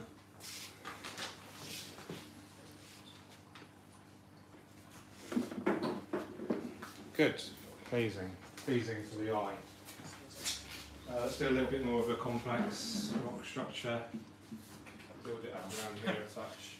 Can't see it from there, obviously you can please do feel free to have a wander around. I am doubly vaccinated. All that smell there, that's the only problem. You know, name it and claim it, mate. Don't buy away from it.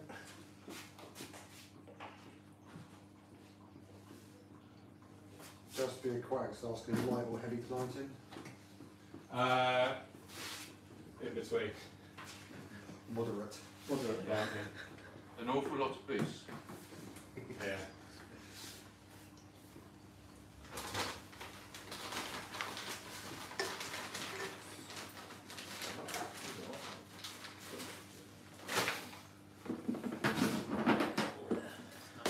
So a bit more. So we're just kind of analysing it now. Where does it look like it needs more? It's a bit empty on there. But you don't want to make it too sort of linear or symmetrical. So it's good to have some more open spaces, some more filled up spaces. Now, can you get that? Washing as well. I'll just put most work in a bit more detail around things, okay?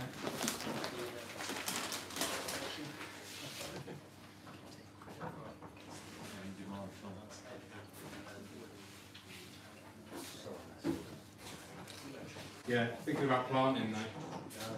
So the plants are going to really soften everything even further. Will it feature trident though?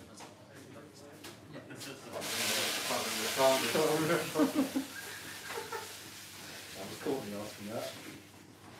Was it? Yeah. Cheers, Courtney. Cheers for dropping me in, mate. Courtney's a legend. If anyone doesn't know Courtney, he's the work guy that's the head of the Aquascaping. The cool hair. Yeah, cool guy. Really cool guy. Him and Rose, if she's watching, shout out to Rose. She's really cool, fashion designer.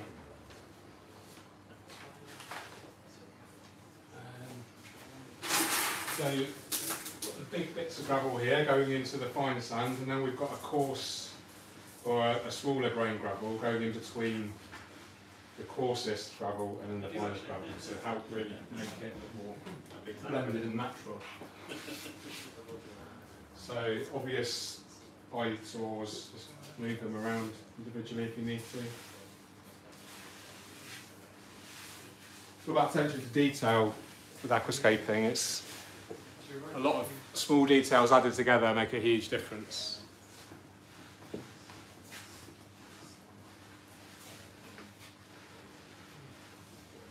So this is begging for something plant-wise, something different.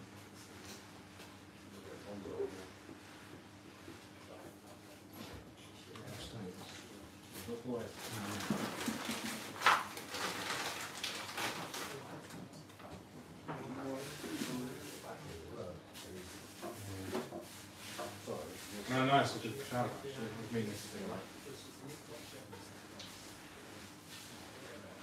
Can I ask, is it going to low tech or high tech shape?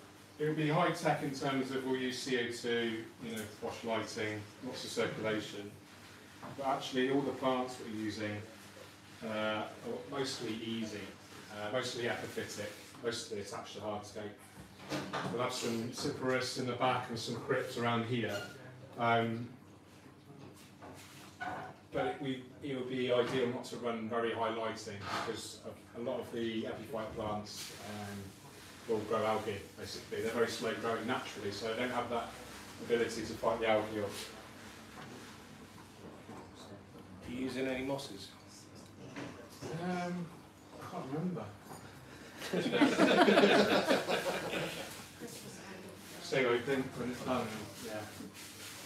I don't tend to plan my aquascapes. Yeah, some people might have realised that from now. That tends to evaporate. A lot of the workshops I do, I'm limited by the, we're always limited by the resources, but some stores are particularly limiting, so I've kind of learned just to deal with. Here, it's the opposite. It's almost overwhelming what you can create, so it's actually, in a way, more challenging to do an aquascape in a store like this, a shop like this, versus a smaller shop with less availability of resources. Okay, good. We've got the. Oh, it's got shells in it. Bit shellfish. Don't think we're going to use that, do we?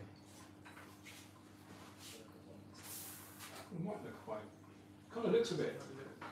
It's a bit of an abstract concept, having like a seashore going up to a big tree roots.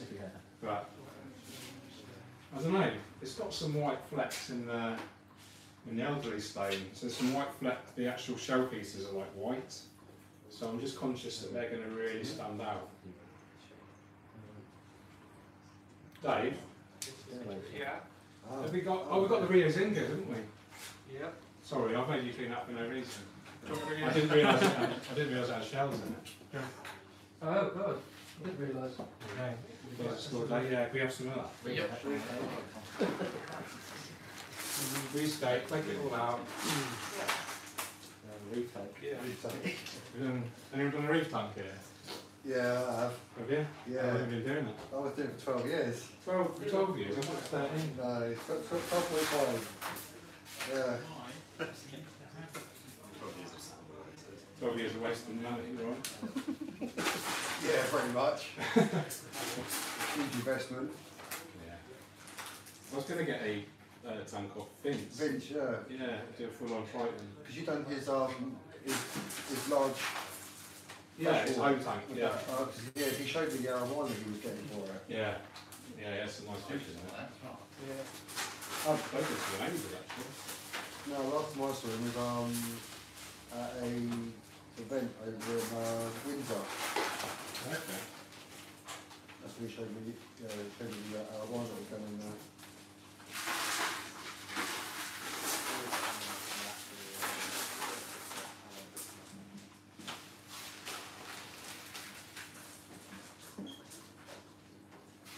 The aquascaping type, this cake is begging for a heavy dose of probiotics. I can't remember. It might be Alex or Ryan. Yeah, who is it? Who is it? It's a I reckon that's, Mexican. that's Ryan speak, heavy dose. Do you reckon? I reckon it's Alex. Yeah, Who is it? Who is it? heavy dose. Yeah, is it Alex or Ryan? I'm wearing their t-shirt. If anyone likes his t-shirt, check out Moss Cotton. Yeah, I'm still waiting for mine. Yeah. Shout out to the Aquascaping type, actually, YouTube channel, if no one's seen it yet. It's one to watch out for. That's right. Yeah. You was right. Yeah, I think. He's a bit of a poet of words, isn't he? Yeah. Welsh, yeah, You're one of the best. one of the best. You're one of the best. Right, can we do a bit more detailing or later on? On there. It was 10 to 4. Sweet. Anyone got any questions in the audience? No, it was shy. Brilliant, it talks. We'll see if we get everyone off. Shut up. Okay, Mum.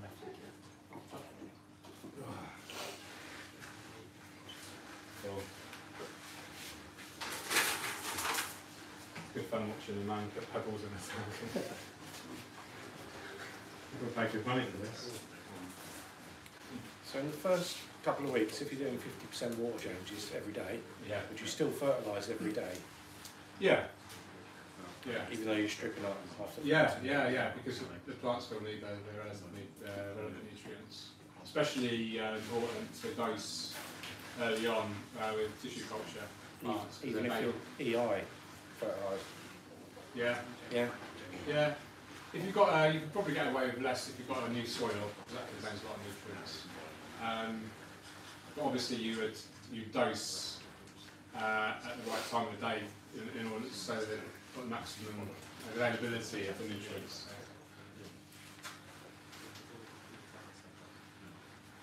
Good. But often I'm like quiet, is it? That aquascaping. So I think it's coming together. We've got loads of plants prepared, epiphyte plants.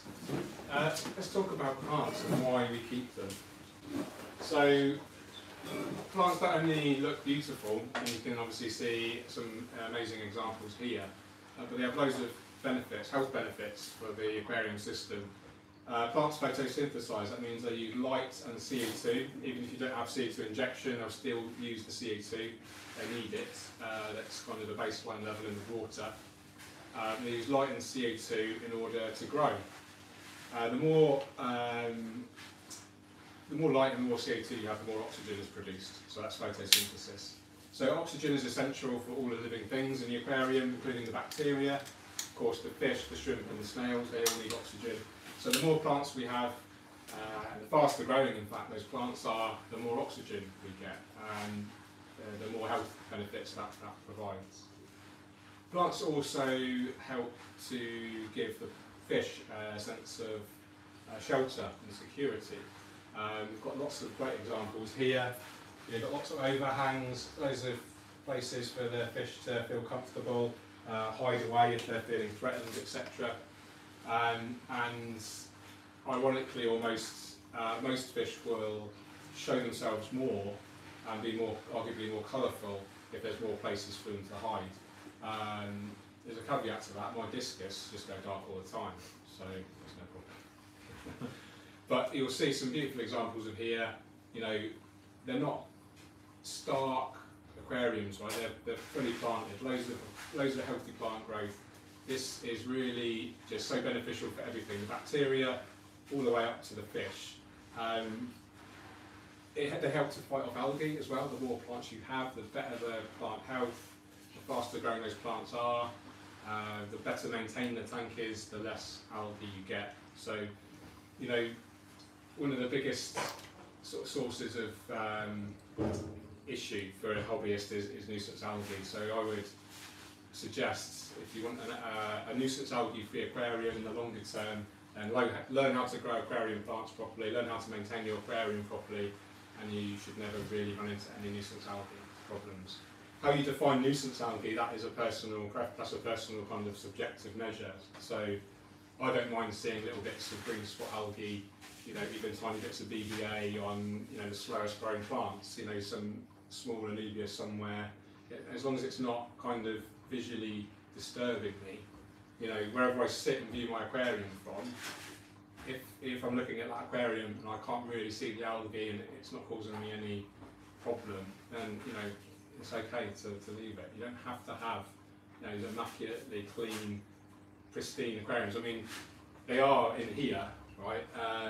Because that's these guys' jobs to keep these tanks so immaculate. But I just kind of, for those that are watching at home and those that are in the audience right now, don't be too hard on yourself if you do have a little bit of algae. That's the number one advice I have about Got a algae. question from your Aquascaping. Is it better to dose when the lights first come on or when the lights are hit full power? I don't think it's going to make any noticeable difference, but it makes sense to put them on first thing. The fertiliser in first thing. Yeah.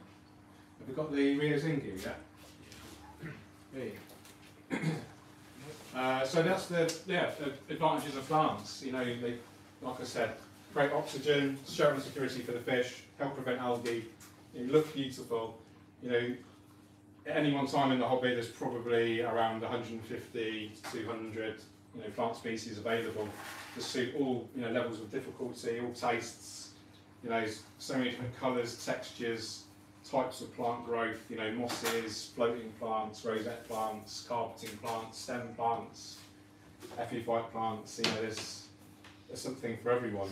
And as I'm listing these things off, I'm aware it might sound a bit overwhelming, but what I'm saying is there's something for everyone in this hobby.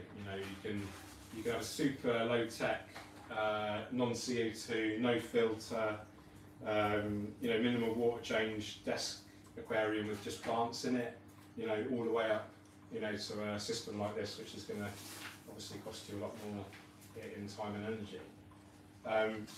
But there is something for everyone, and there is the knowledge out there, on the internet. You just look in the right places to help, give you guidance and advice if you need it.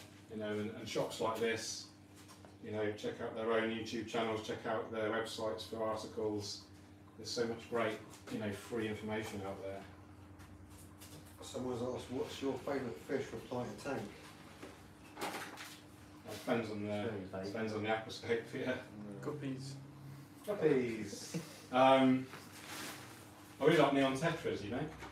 Yeah, I've always got a fond relationship with neon tetras because they were the first real fish that I remember seeing as a kid. I remember being sort of transfixed by them, so they're kind of, yeah, ever since then had a bit of a special kind of relationship. I've always wanted to keep wild discus and altum angels as well. Really fancy like an 8 foot by 3 foot by 3 foot or something. To, you know, like a real biotope friendly kind of, you know, really soft water. Right, time off now. Come on. Nothing to see here. There we go. Yeah, there's something about the gracefulness, I think, of angelfish. Especially the altum angels, they're just so distinctive with their tall bodies and their graceful swimming pattern. I've never had a tank big enough really to do altums justice. You know, I think they need, you know, ideally when they're adults they can reach, you know, 18 inches tip to tip. You need like ideally a 3 or 4 feet deep tank.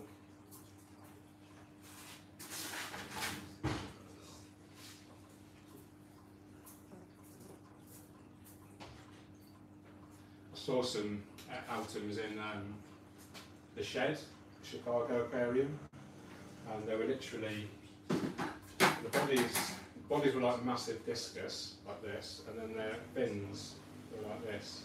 They were just, I was just absolutely blown away. When we see fish like that grow to their potential, you realise that most of our aquariums are pretty pathetic. Okay, you can see it's looking more natural now with all those gravels kind of blending and adding naturalistic textures. And we can play around that, you know, as much as we like. Good. Now, we're ready for planting. Let's just make sure we're happy with that. If anyone's hungry, loads of sandwiches and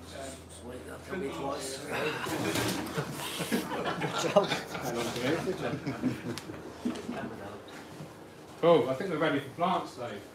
Okay. Sound is more important. Would you like a break for 10 minutes, George? That's a good idea actually. Does anyone want to take over or go for YouTube? No? Anybody? No? No performers? No. Right, I'm going to just... hello everyone on YouTube, I'm just going to have a 10-minute comfort break for welfare reasons.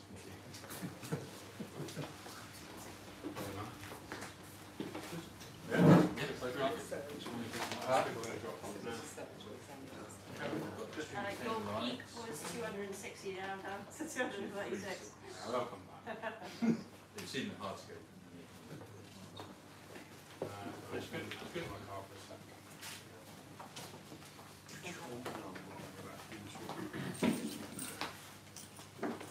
Where's David? David's here. No, other David. Is the ADA David? Yes, that's like You never called me David, I was in I trouble. never called you David before, yeah. Right.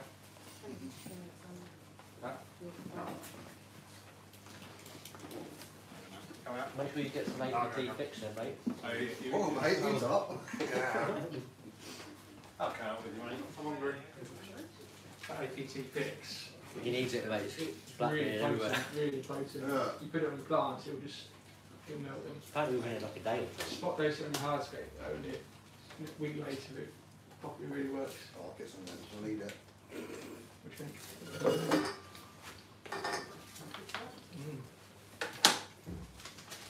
I really like that elder Oh, just put it down there if you want. This is Rio's in. Yeah, I love that way. Instead of being all rounded, kind of soft. You said it right. So, could you grab a mark of the tray, please? Yes. Yes, please. and then that's it. And is he putting the kind of back? That side? I think so. Was that what you said? We have kind Yeah, of, so I assume that's The what laser goes probably there or just inside the room in the middle.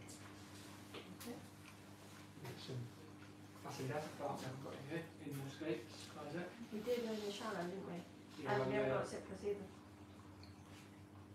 We did. Give them stems, mate. Give him 100 pots of rotata. It's a bonsai, mate.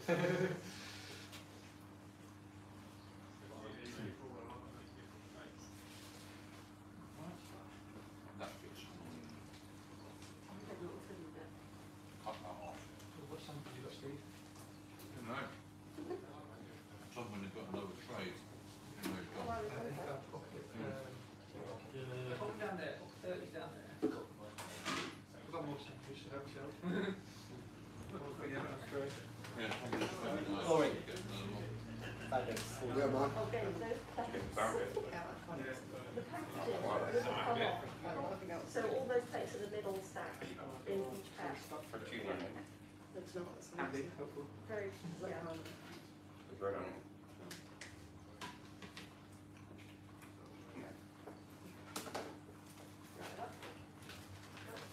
yeah.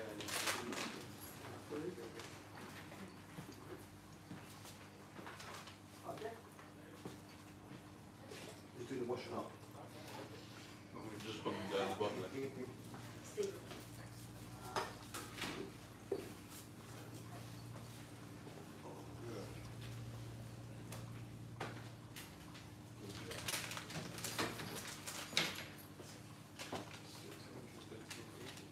Watching nothing.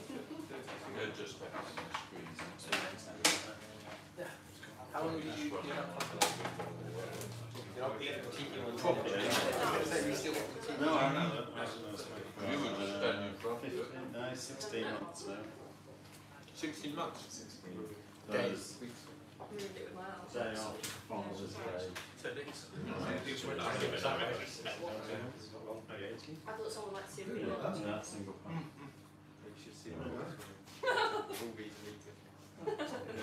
Marking what deleted them. Yeah.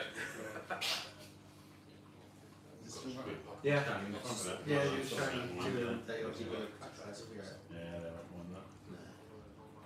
That's good. No, it's loads of fun. I was worried it was going to be too full. Yeah, there is so like go right inside it. Rainbow really coming to their own edge. We put them here. I said, oh, they're going to love it. It's so small. They don't want to grow. Yeah, they don't want to grow. I don't know why. Because they've been in that tank for over a year. Yeah. It's still like a thing. Last time I did the song. It's right, yeah. So we'll be able to shape the nice big parts. I think you need to put I just love the way the tank is. Trap. Yeah, it's legit.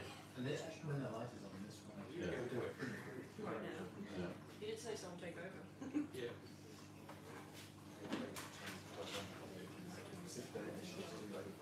Get the cardinals out of here. Right. Cardinals out need to. No. People sort of cardinals like follow the cliche. I guess it's a decent open chewing space. There's not really, there's no talk.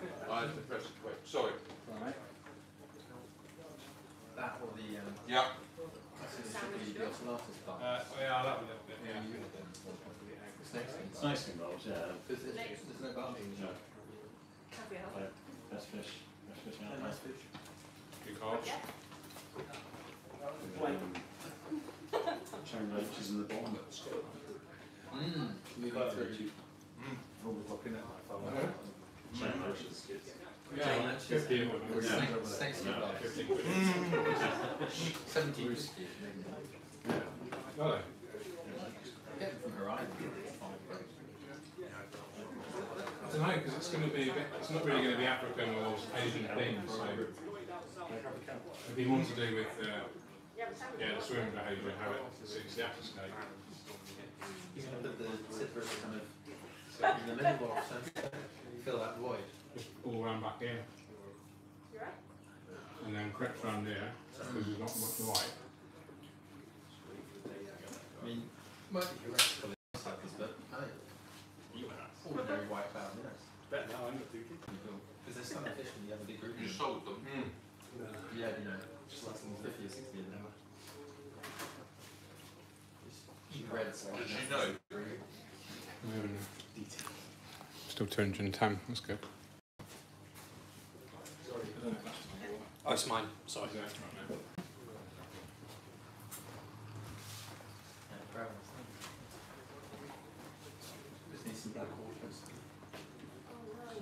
Black water now, Tetris. Oh, black water and everything, yeah. You can.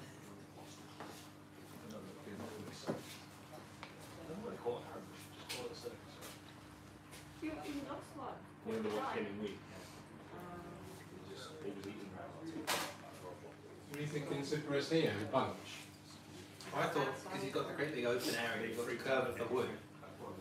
Be nice.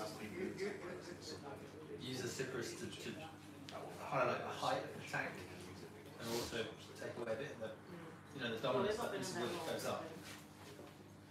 If I got them, maybe I would have done for a while. Big standard. No, I've got a load of epiphyte that could go there. And then I think I'm going to stick my original. Let my gut. Epiphytes. Oh, guppies. Epiphytes and guppies. Guppies. More guppies. Wow, I was going to say wild. I've got some in the studio. Yeah. Bristol guppies. Yeah. Right? Yeah. We're going to use them next one. Plus 4. Good. It's on. Still running you. What are you running at home? Shrimp tank. 16 and 120, mate. I think Same one. I was there in 4.5. 4 water changes. Water changes is just popping up. This is everywhere. They're both about 4 inches lower at the moment. Like Chinese water watching telly.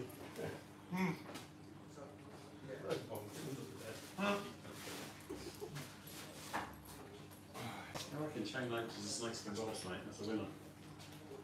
Snakeskin barbs are nice just because Yeah, that's awesome. And there's no other barbs in the shop. Yeah, that's a good shout. Too jump. Display. Yeah, they don't get too big either, do they? Be 30 of them. Actually, your idea of the chain look is nice because they're streaming around the world. They're so friendly. They're cool. Oh, aren't they? Until you have to handle them and then they Well, yeah. bang you. That's Yeah, but do with it, do It's it. like having a pet dog. I mean, Maybe it's really which is, pygmy corals would work as well. Solid that. yeah.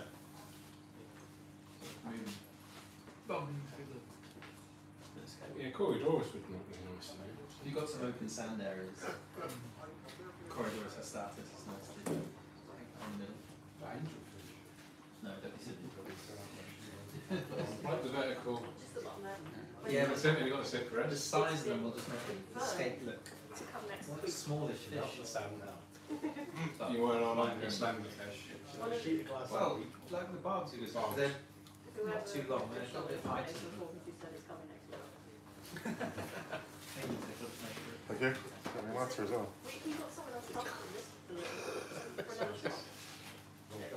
Yeah, someone else. Thanks, talking. mate. We'll empty his pockets before he goes. Yeah, yeah. Yeah, I'll leave the car park. You want to see? Cool. They didn't know it was We've got, missing. we've got plants, have we? They're ready for you. Yeah, can I have them? What do you want first? Well, can I have a look? Let's see. Let's have a look at the format. You have to edit it slowly. You don't have to. Yeah. By the time you ran it a whole lot, the initial batch is going to be sedated.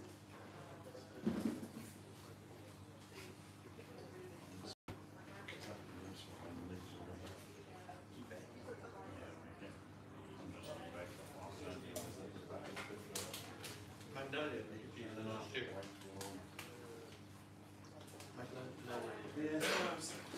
Yeah, do crepes at the end. We've got a sprayer as well, haven't we? Is it? Yep. Yeah, thank you.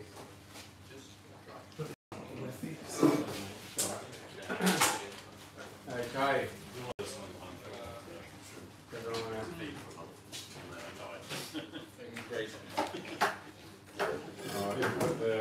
labels on for me.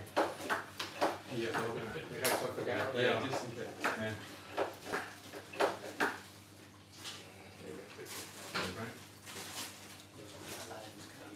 I was going to say it's just bits and bobs, isn't it? Yeah, the main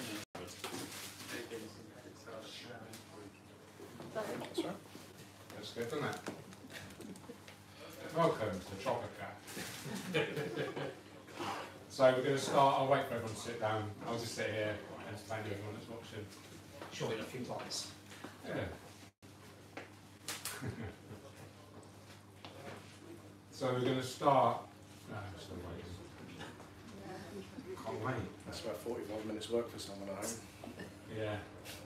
Here's some we were prepared earlier. A little bit higher, George. It's like being back at boarding school. The knees are gone. As they It's will like slide off. It's a fun story for you, isn't it?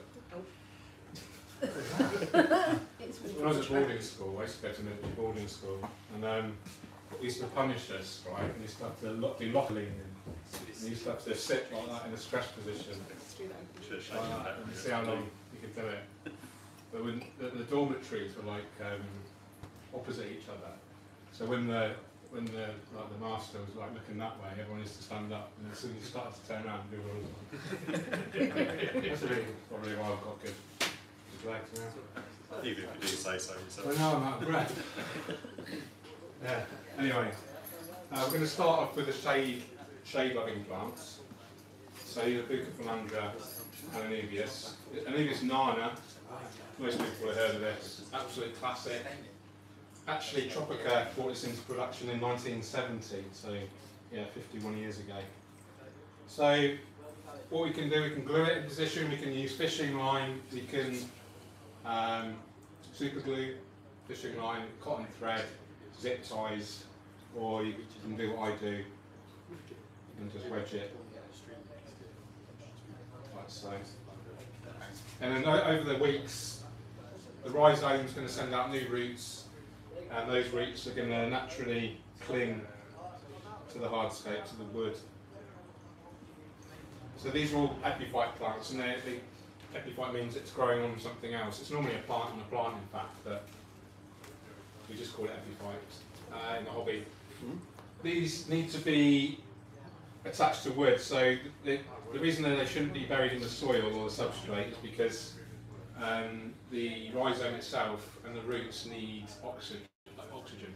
So if they're buried in the substrate, they can go anaerobic, and then the plant basically melts away. So that's why. I just thought it was the roots that can go in substrate, but the rhizome can't. Actually, you're right. Yeah, apparently the roots are okay in substrate. So we might do that actually around here later on with the smaller stuff. It's really hard to plant them because there's not much roots on them. Yeah. So I'm just starting off with the biggest texture plant, which is at the moment the Anubias nana. It's shade loving, so the idea is with starting with this and pushing it in quite far, it's not going to get too much light. These lights are quite powerful, so you may not want to run them on 100%, especially to start with. You could use a lot of floating plants. That's going to help avoid early algae issues, especially when you don't have many fast-growing plants, which we haven't got today.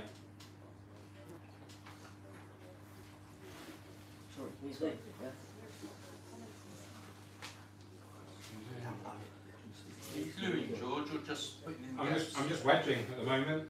We may need some glue later.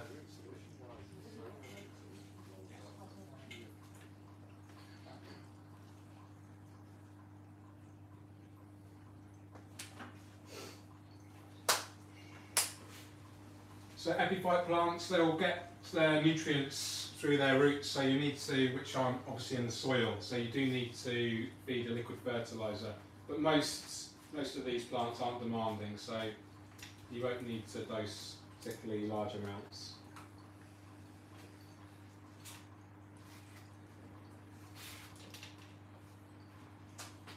So I find this is like one of the most therapeutic parts of the aquascaping process. Just really getting in the zone, you like colouring in your picture, you know, it's just really lovely. Think about your textures, think about your colours, think about the aesthetic balance.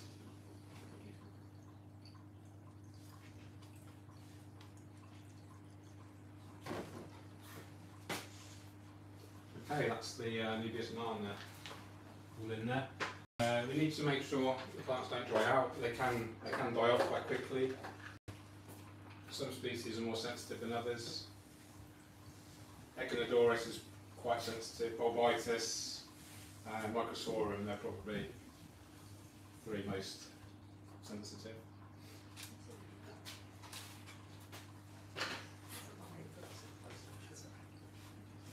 So we've got two Bucophalandra species here. We've got Bucophalandra red and Bucophalandra kellygang. Both very similar growth characteristics. Bucophalandra kellygang has a narrower and longer leaf. Depending on the lighting conditions, you'll get different coloured leaf tones, etc. It's really quite beautiful. Slow grower, again, it prefers to be kind of in the shade. We're not going to help it so much with this layout, so I might suggest to Dave actually we start off at least with some floating plants, or at least run relatively low lighting for the first few weeks anyway. So now again, looking for ideal spots to pop our epiphytes in.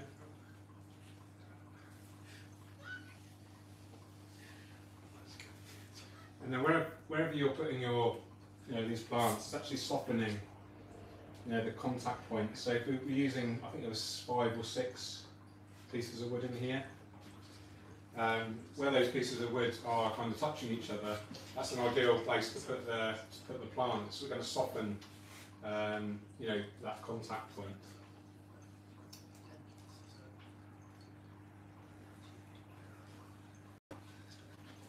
If we think about in nature, if a plant comes detached in a stream, floats along the stream for a while, it's more naturally going to get caught up, in these kind of areas. So we're using kind of lessons from nature as well when we're aquascaping. It just helps to make it look more natural. Sometimes we might not know why it looks more natural, but these, when you really look in at a bit more of a deeper level, you kind of get more of an understanding of why it looks good, not just how to make it look good.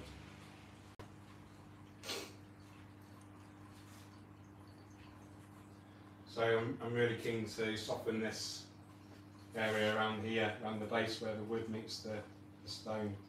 So it's perfect to add these finer textured Bucophalandras. We've also got some Anubis petite, which is going to work on a similar purpose.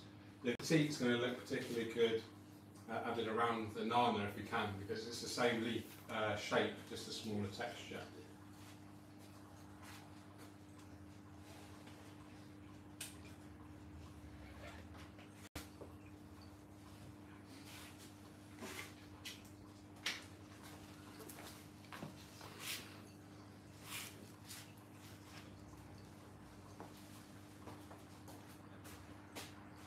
Okay, focusing on again around this foreground area.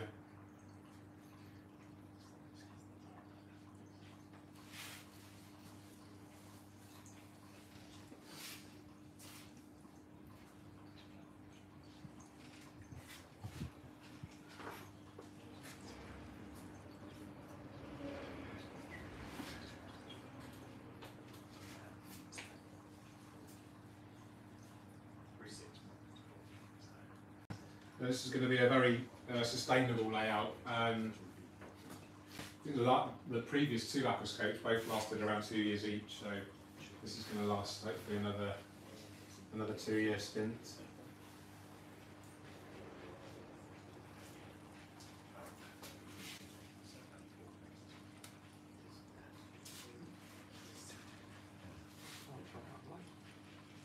So shout out to Tropica Aquarium Plants for supplying these, supporting this event. I go over at the moment now to Tropica every month for Tropica Live. Some of you may have heard of that. If you haven't already signed up to the newsletter, please consider that. Just go on tropica.com and you'll see it, and then you'll just get notified of any future events, future guests. And we do have a featured guest here. Where is he? He's not even listening. Shocking. going to retract the invitation. Saying you were invited to Tropica. We were just betting how if that was going to work. Who won the bet? We'll see. Yeah, so Ty Streetman's going to do a biotape aquascape for us. Makes my job easier, just you can do all the talking and I'll host it. You'll do the same. Do everything. I'm just conscious, I was going to put the Buca Phalangia there, but I'm thinking Anubias nana would look more natural, because it's, like I said earlier, it's a similar leaf texture and colour.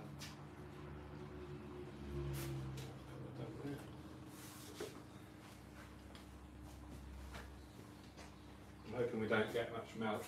Is this a proper spray bottle? Yeah, it's water. Cool, thank you. Do you want me to spray or are you doing that? I might enjoy it. Then thanks, why have you out? Gives me a break.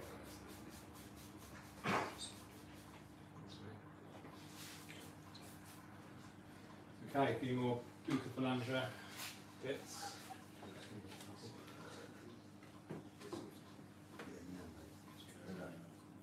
Load the rows in there. Just cover that. Oh, there. Yeah, probably a new banana around there. Petite. A good shot. I've got an unnatural gap here, so we can just plug that with the plant as well.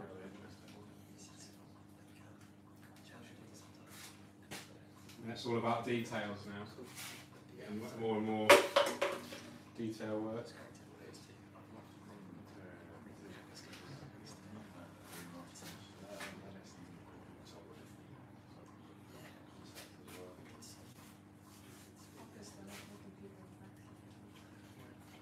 I go into like, when I'm working on my own, doing this sort of thing, I go into like a flow state, and it's just really, it's like one of my favourite times. You just nothing else. It's just you and the aquascape views. There's no worries. There's no sense of time. It's just you in the creative flow state. It's a really lovely place to be. So if I go quiet, that's my brain's trying to go there, but I forget that I'm with there's loads of people watching me.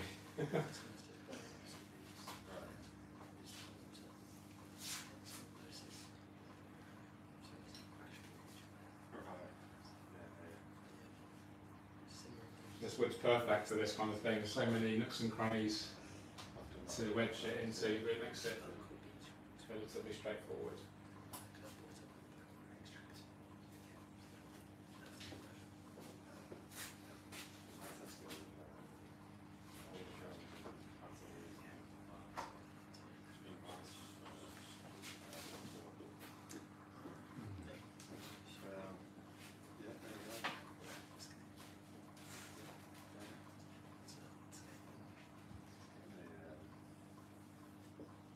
Try your technique, Brad, just the roots and the substrate.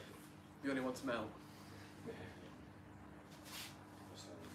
There is another plant called Schismatoglottis praetoi, which is very similar to Anubias, but you can grow it as a rhizome or a rooted plant. It's really nice. I'll put it in mine.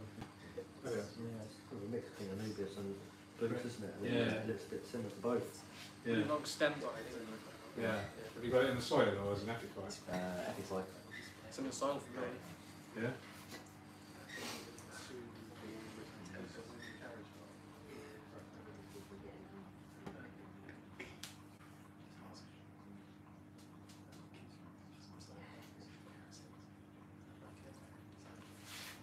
Good. That's the Buca Phalangia and the Anubias nana done.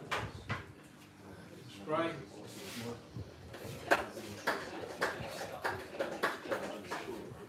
this one is up. Double. I think for me, it's like a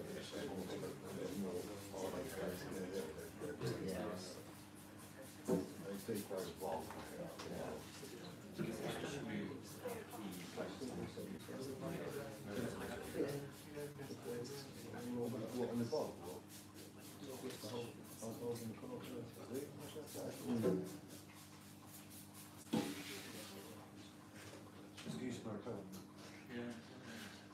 Okay, good. Okay, now it's time for, this is one of my favourites actually, Anubias Petite. One of the smallest Anubias you can get. There is an Anubias mini coin that I'm hoping Tropica will bring into production. It's even smaller than this, probably the size of most people's little fingernail.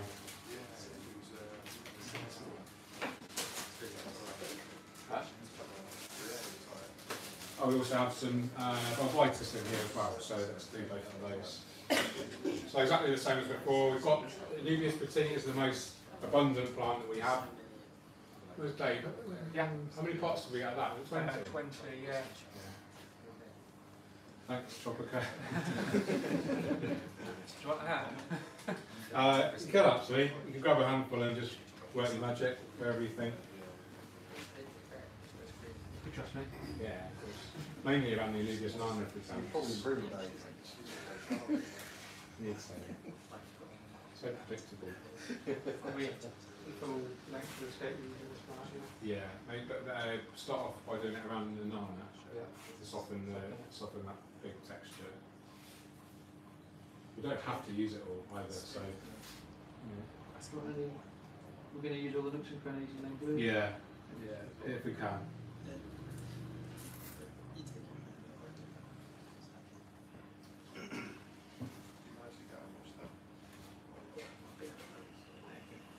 Does that mean you get a discount off the workshop for helping?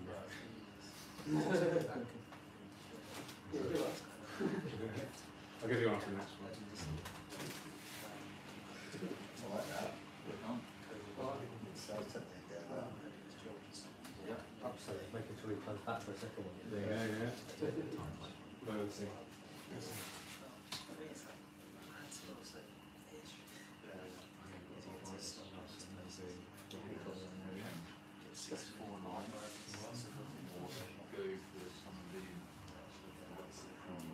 You going primarily green now, right? No reds? No, that's right. Red is dead. Red is red. Red's for beginners. That's why I put those. I do like red. You have to use red. I was just asked the question, am I using any red plants? And the answer is not really. In fact, we do have, no, a colour red. The boost, The boost will go a little bit red, and we do have some Araguaia, Hygrophila Araguaia, and Pinus Avida. We might not use them all though, so I'm just going to see how this progresses.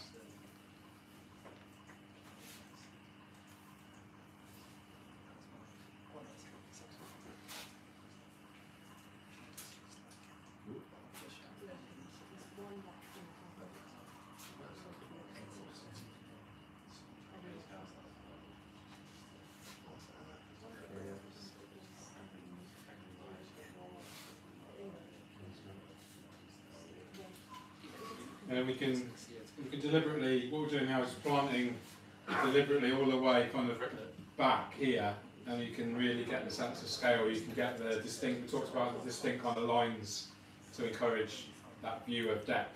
So we've got the foreground kind of cosmetics and here, leading into like the bigger gravels here, the rock.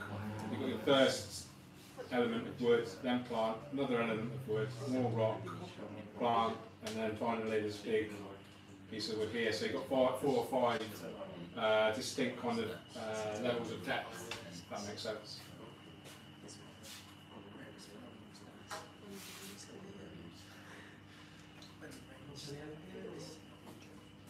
Yeah, why not?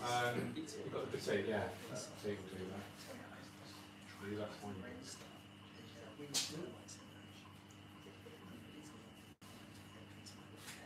So I can imagine this in a year's time already, you know, almost just a solid kind of mass of tree trunky Bucophalandra and Anubias.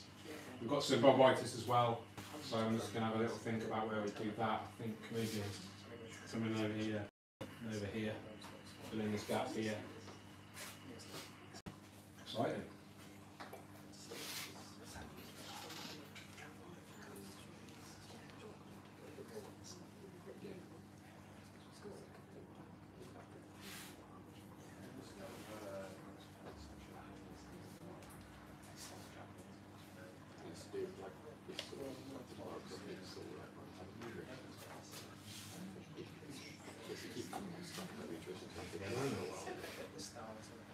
is. Well, you I'm worried first. I don't know what I'm doing. I don't like hunting workshops. Still don't know what I'm doing. Wing Yeah.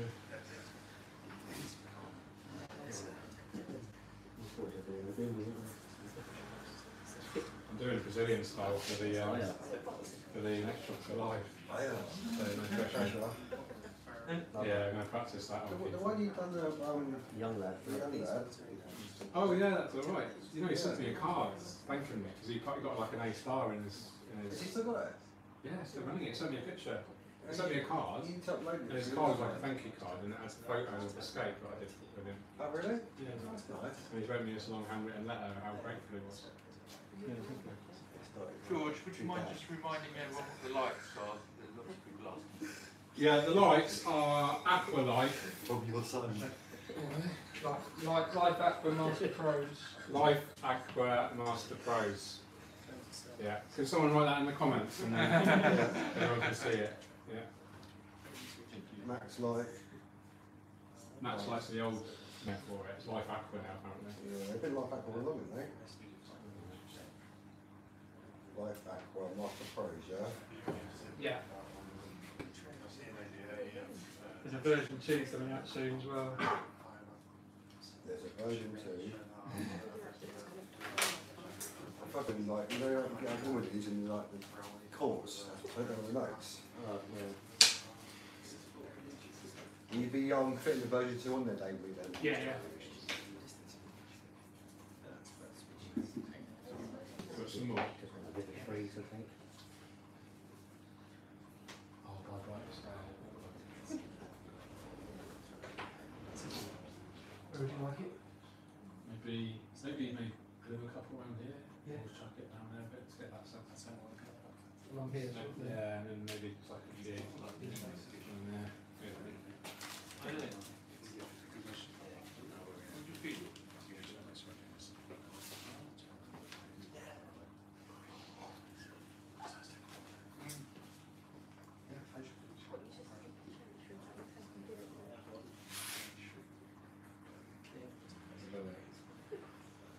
A natural looking bit there. Which was float, but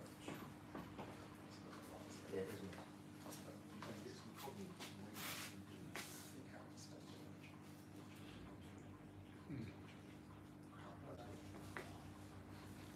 That looks cool, you can see through here. That's good. There's a gap all the way through there. So keep that there and then actually scroll it out further. He's in that mode, mate. Hey? In the mode. Like, can I listen to Not it? listening, mate, sorry. Walking here, blah blah blah blah Got me on the way home, mate, with him. That white noise. So I go to sleep with you, mate. That's why I'm driving as well. You shave.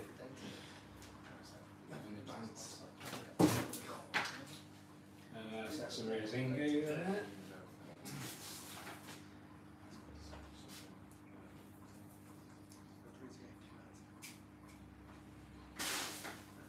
£800 each on lights, Dave, yeah? Yes. Two for 600, special offer. 3 for 2400. I can keep going. Buy 3, get on 3. Free, get one free.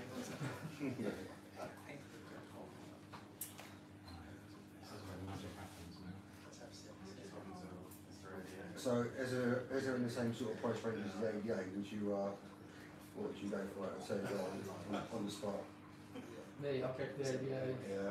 So RGB. I think it depends on the scape as well. Yeah, yeah. Because if you look at the ADA, so RGB, super poppy in your face, vivid, all of that. Whereas this, certainly the last skate, it wasn't. It was really nice colour rendition, but it wasn't so pow. Yeah. Natural. Yeah, I must admit, when I first time I come in here, I saw that tank. It was like, it just sort of blew you away, didn't it? How big it is. Yeah. Some of the almost first tank people look at just because of the light, because Yeah. it makes it stand out. Sort of a saturated look, isn't it? Yeah. So I put a filter on your phone. I was thinking good. So look at that one there, that maybe I love this. and you look at the just to the right, look at the greens. Yeah, totally. I think with that bonsai scope, everything is really, obviously all the plants are really dark green. Yeah. So I think if we was to do a more traditional kind of nature aquarium, might make the light look a bit different. Not even putting any tried it. So. Yeah, you're feeling alright? No. Yeah.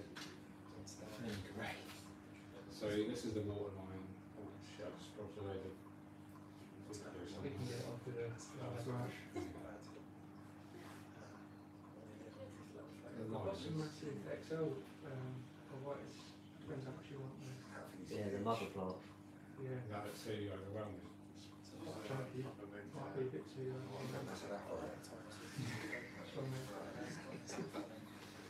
think we're right there because we want to. Just the wide on there. Good, Come on, Dave, get the mother plant out. Yeah, get everyone's hopes up.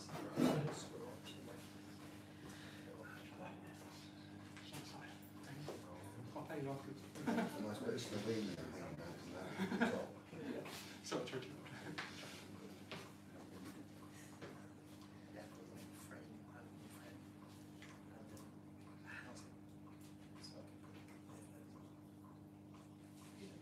Massive products we'll see. Dave, someone's asking, will you ever sell Chihiros lights in future? Never say never. Never say never. They're a politician. Tanks breaking. Chihiros lights. Have you seen? There's been tanks breaking everyone. Really? Yeah, like a single like O&F flat nano copper. Got the bracket so heavy, it's really bad at the back of the tank. Really? There's been a few posts about the Chihiros breaking. Yeah, yeah. Because the light's a lot heavier compared to the O&F. Yeah, that's basically a copy of that O&F. Yeah, smaller one. Dave? Yeah. I think I can see where I spotted some of the glue. I wonder if it's worth getting it out now. Yeah, some brushes. I don't know, I have to best get it off because it's there's a spot here. I'll get some things. It's probably going to be easy to snip the leaf off entirely actually.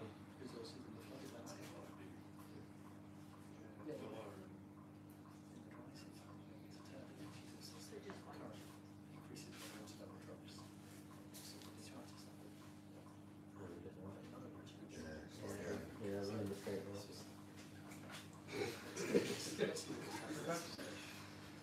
I've just actually snipped off the offending leaves, so it's probably the easiest way. There's a little bit on the wood here. Holding back. Have you got any more plant? Yeah. Little live stream now, it's ruined.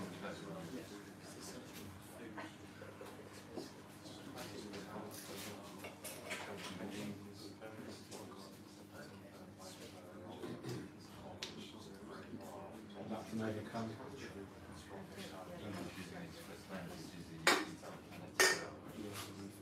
Alright, we'll just see the white spots later if there's any more. It's a good learning lesson for everyone. Okay, so I feel how deep that is. Yeah, it should be alright actually. Can we have the roots of plants then? So Petchy. Do you want any of the Araguaia Pinspira or Monte Yeah, give it all. Yeah. I forgot about this. Got some more plants to go in first. Sorry. Pinspira and Araguaia. And Monte Carlo. And Monte Carlo, yeah. Yeah. Oh, it looks quite good in the shot, doesn't it? I quite like the contrast of the gravels and the dark greens of the Is plants. there enough soil on the right hand side, George?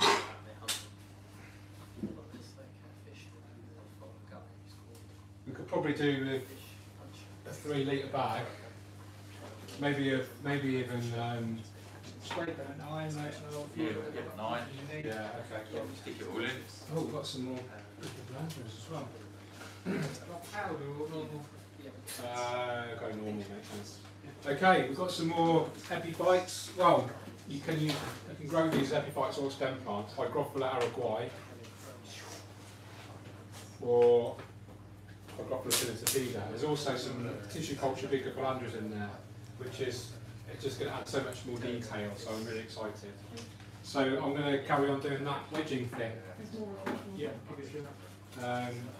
We'll do the one kind of last if we need it, because it's going to be Yeah.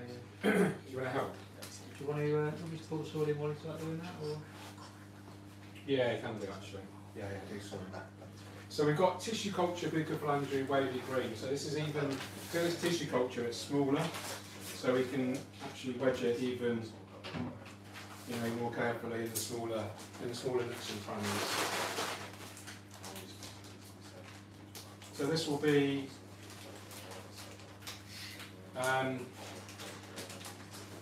it looks a bit deformed because it's growing in the cup in the laboratory conditions, and it kind of it grows over itself and it becomes quite deformed. So it doesn't look so attractive right now, but literally over a few days or so, it will start to straighten out and look, like you would expect it to.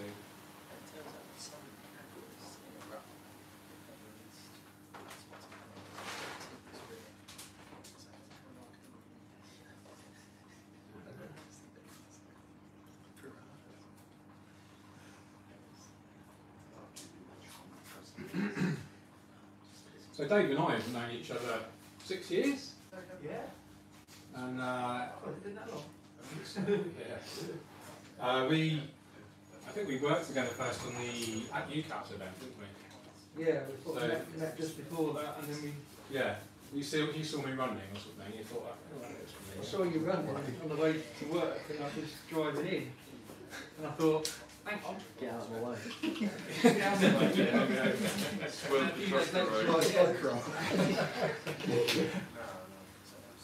Yeah, it was crazy. And then yeah, I only live literally 3 miles away, so it was just almost fateful. One of the UK's biggest aquascaping stores is just on my doorstep. I used to maintain the tanks in there back in the day. Yeah. When you had like 4 or 5. Yeah. Yeah, when we first came in, I think we had 3. Yeah. And then we slowly went up from there, obviously, but. And then got a baptism. Right. This is Hygrophila pinnatida. This is actually quite a fast grower. It will need a lot of pruning and stuff to keep in check. So I'm wondering, sometimes you don't actually need. A little while at least. You can always take it out and get out of trimming it.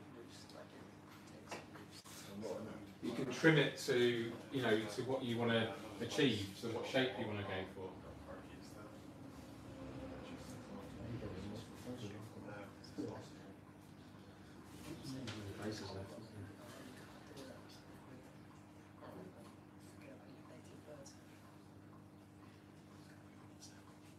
So this you don't want this to be shaded. So this ideally needs to be in direct light, and it's going to grow compact, get really nice colours on it. Have you taken it out there now, Dave? There was a load in there. There was in there, yeah. You have grown young Casrepans, George? Say again? You have grown young Casrepans? Yeah, I have. Yeah, I've grown it immersed as well. It flowers really beautifully. Is it? Yeah. It's quite an interesting texture. Could go well in here actually. Is that a sort of way of saying do you want to put? No, it's just fine. I tried it once and it did nothing. Oh really? Interesting. We have got something once you grow, maybe have a look at the end. Yeah? Do you want to see once you grow? Yeah, just a new product. Yeah. Yeah. Kind of weird looking. Yeah.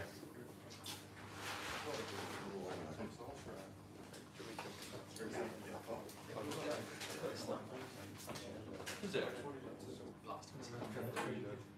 What? How big is it? Yeah.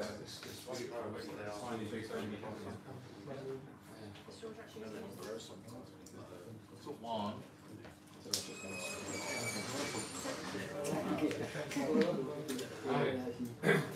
It's just an example, you just get so much, this is the 1-2 grind, and you can just see how much you get. Like I said, it's all deformed because it's so concentrated in there, but this is the bigger blunt head you get in 1-2 grind, it's so cute.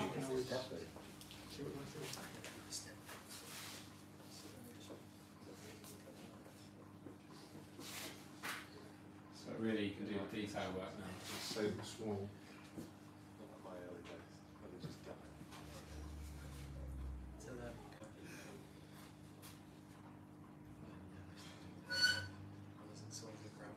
Dave, someone's asked about your tap water. Is it hard? Yeah. About 350, is it? 350, yeah. PBS? Nothing compared to us, mate. Probably like 480. Mine's 480 last time I tested it. Wow, that is really It's hard. like liquid rock. Yeah, we do have quite hard water here, but that's all we use. We just use what we got. Work with what you got. It's nice to show people that you don't have to use RO water. Yeah, it's too much effort anyway, I know. Especially with this. Well, the benefits of making the RO water, Yeah. the time, the waste. Obviously there is benefits towards the plant growth, but then if it's easy to do a large water change and not prep the water and put it direct from the tap, Yeah. you can do larger water changes more frequently, then that's actually more beneficial on the tank. It all depends on whenever you think about anything in the hobby, the equipment choice, it depends on the goal, what goal you want. So if you want to breed sensitive saltwater fish and you want to have full control over the water chemistry, then RO is the way to go. It's the only, probably one of the only ways to go really. But if you just want a healthy, regular planted tank with most sort of commonly available fish, and most people's tap water, is fine.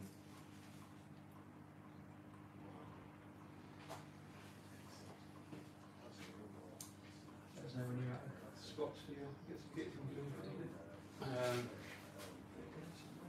Yeah, let's do a bit of gluing, shall we?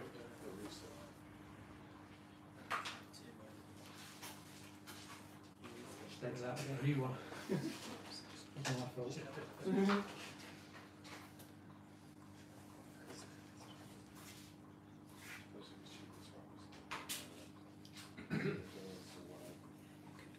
I'm not sure if this is going to work.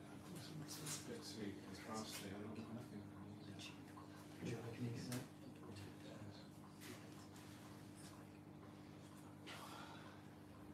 Alright, just a few more points to go on. Let's go for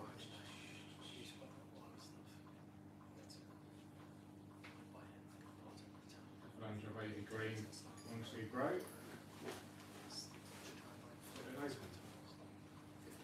Oh, sorry, okay, just dress it one more. Oh, yeah.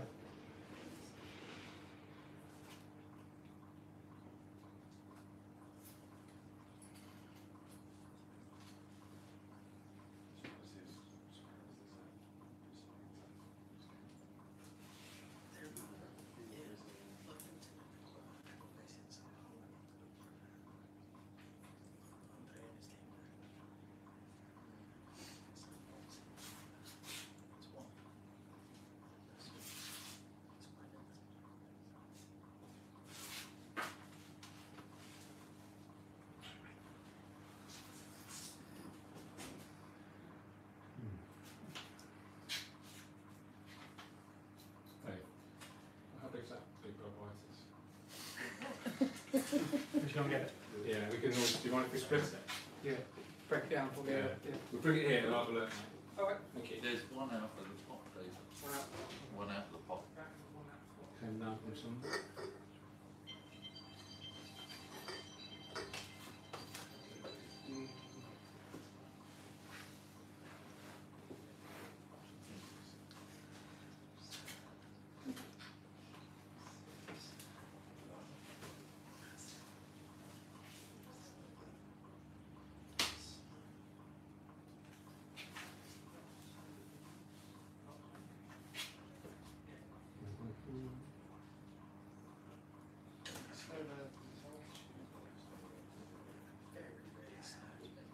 Yeah, it's a bit empty on Yeah, this. it's very And we're going to put plants down here. It's been fogging for ages. This. Yeah.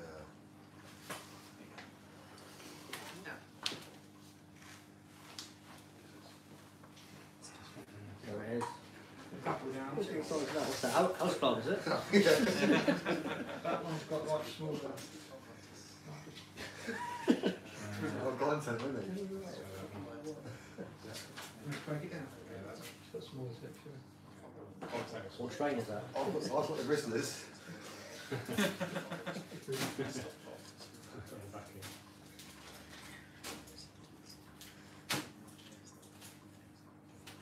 So this is Bulbitis grown immersed. I'm not sure.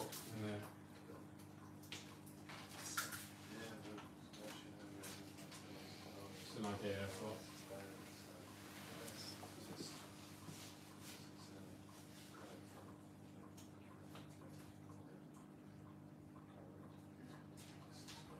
Yes or no?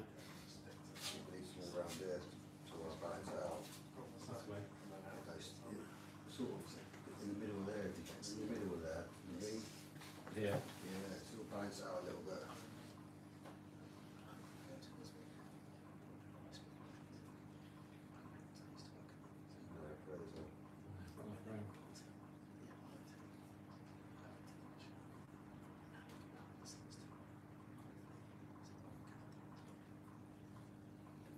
Yeah. I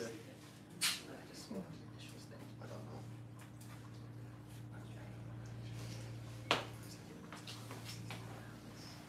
Yeah. Don't like it, hate it. Yeah. Go in. Stop it. You suck, bloody.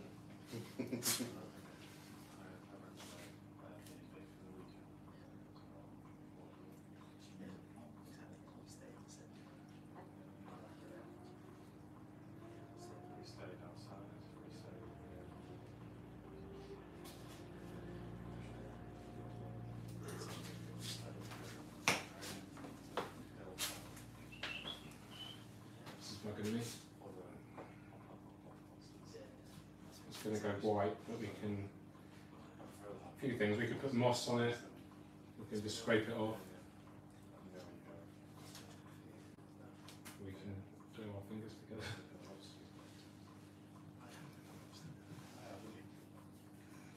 Do that later. Good. Okay, that's all of the epiphytes that I'm going to attach at the moment. Now it's time for our rooted plants. So we've got them.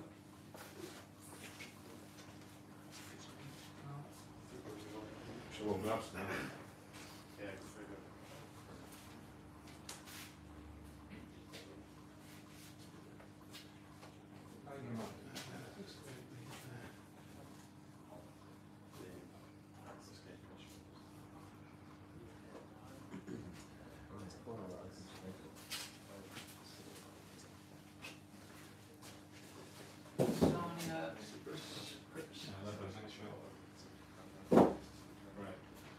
Cool. One of my favourite crypts.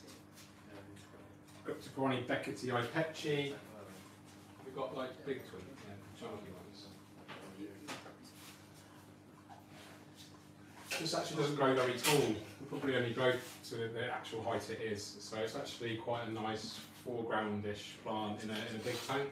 We've obviously got the foreground here with the graduated gravels, the wood, the epiphytes, the stone, and then we can go into a kind of taller foreground plant. So most people know how to plant, poke it in your tweezers, and you go, and repeat. Now some people like to trim the roots, it encourages new root growth. Other people actually like to trim the leaves off entirely, and that promotes new growth, and those new leaves will be adapted to their underwater growth. So these plants at the moment, they're all grown in greenhouses hydroponically, unless they're the tissue culture variety, which are grown in laboratories. So what that means is the plant's adapted to grow out of water, so it's actually physically different in its structure to a plant that's been grown underwater. And some plants can struggle more than others to adapt, and crypts are one of the more sensitive. So don't worry if your leaves kind of melt away.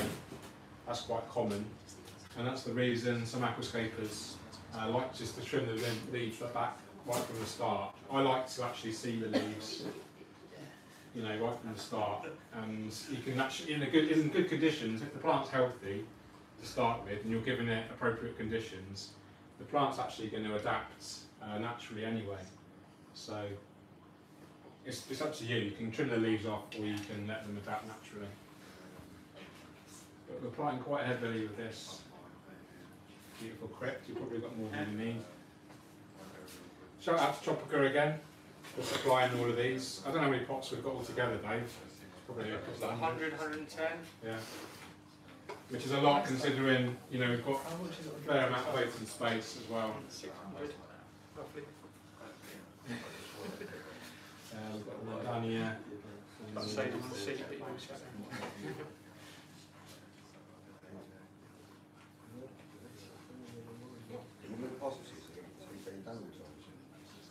There you go. Yeah. No, you got that bad. Cheers, mate.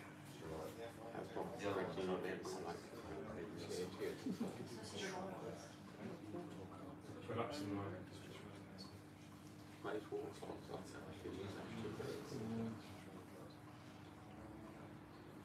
So crypts will benefit from nutrient-rich soil or substrate. You can add root capsules to target feed them.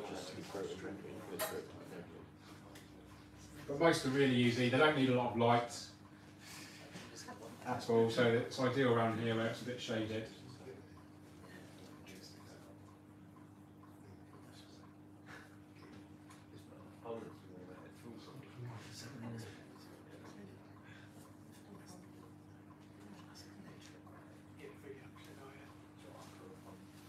Dave, have we got any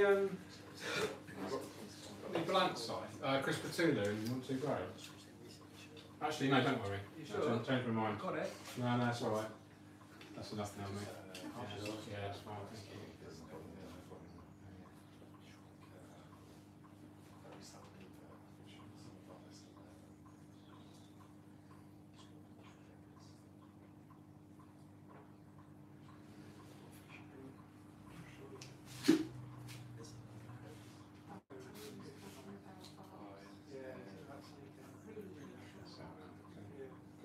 Yeah, thank you.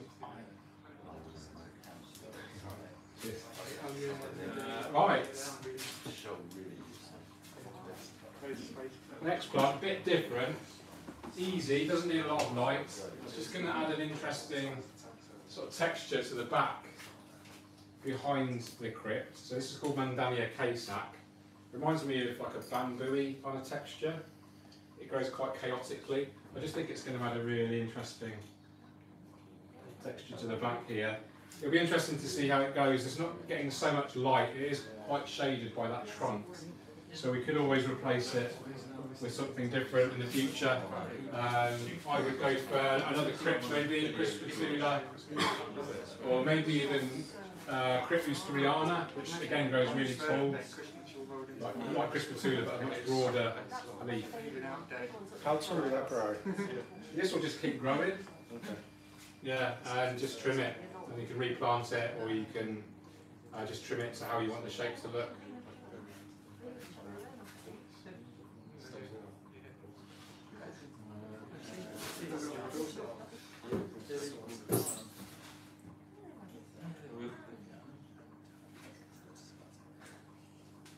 Okay, nearly there with the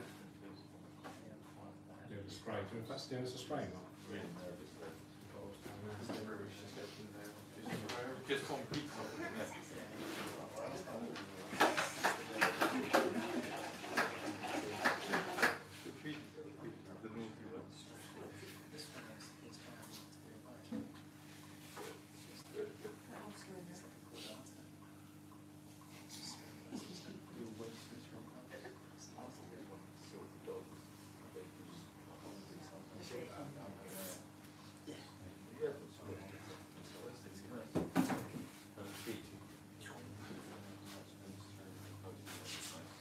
Okay, one of the final plants. I'm thinking we might do moss. Hands up who thinks we should put moss in there. Dave does, that's me. Do you think we should wait till it's mature a bit? That's not a bad shout actually. Jeff's an experienced moss grower. Yeah. I normally just put it in day one, but to be fair, it's easier with the wood and stuff. Yeah. Look at that. I've got a lot in on it. So So it's just going to add an interesting background texture, quite ornamental, real contrasting with the kind of round textures of the Anubias especially. And this is where contrasts can work quite well. You can go for something, and this is a great example of a themed sort of layout here, all very sort of textured, fine textured leaves, apart from the Monte Carlo, sorry, the Hemianthus cuba on the bottom. They're all quite needle-like textures, so we can go for something really kind of a strong theme like that, or we can go for something a little bit more kind of contrasting. So these, for instance, this is obviously a very vertical, sharp texture, and that's going to contrast the bright green, and the fine texture is going to contrast especially with the dark green ground shape of the Anubias. And then you have the bulbitis kind of in between, softening that contrast.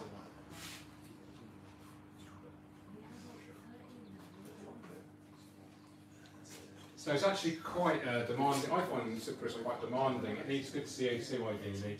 I think it's one of those plants that doesn't really enjoy being underwater. In fact, 95% of aquarium plants, you'll find growing in nature, mostly out of water.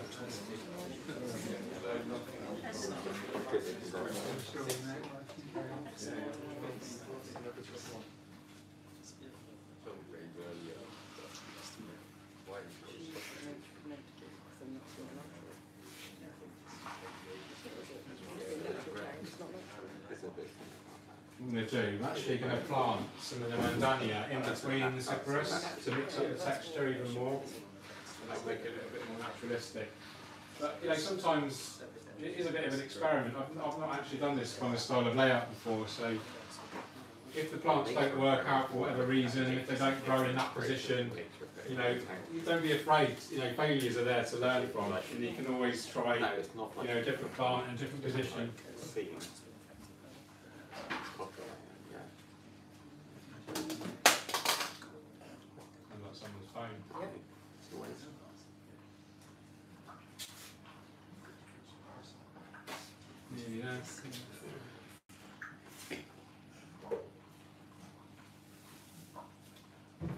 Start filling, Dave.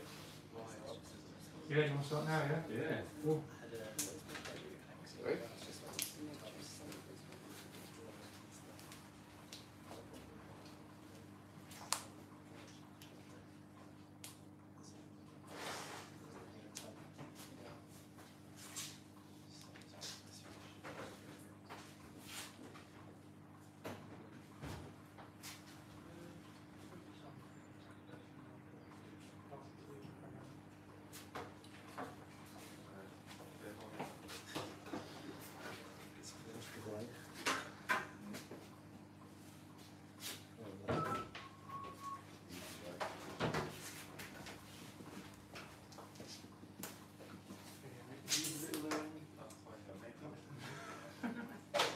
Do you believe it?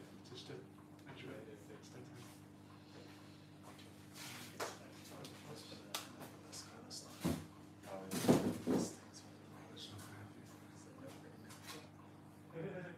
Yeah.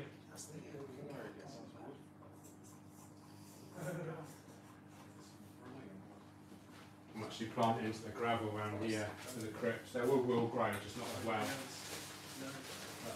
That's the layer.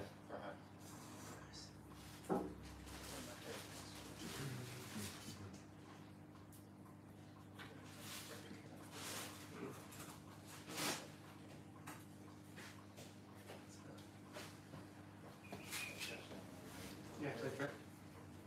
Good start, yeah. Oh, hang on. What the? Hang on. What? Ready to go now? Yeah. Yeah, come on.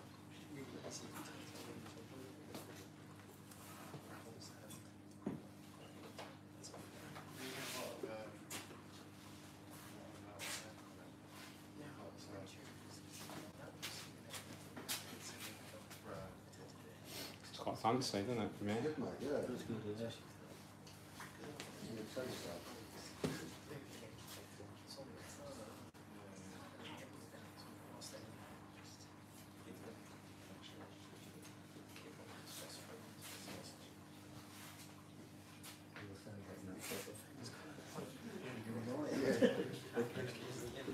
We put up on Monday. start spitting now. Special attentions with Pressure I got. Very back.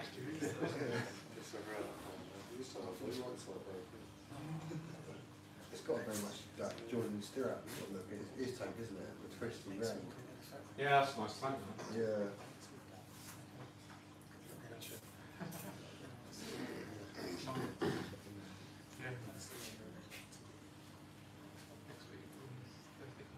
Do you mean much more than? No, I quite like the. Yeah. Okay.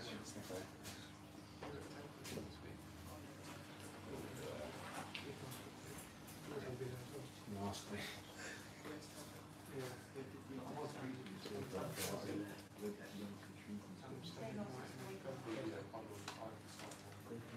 Oh, it's on that. Hey.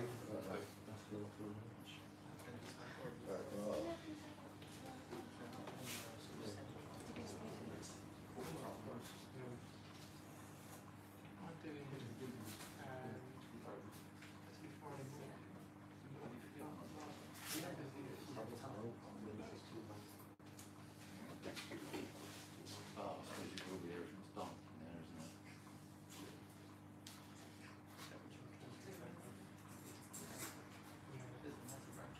Only postage,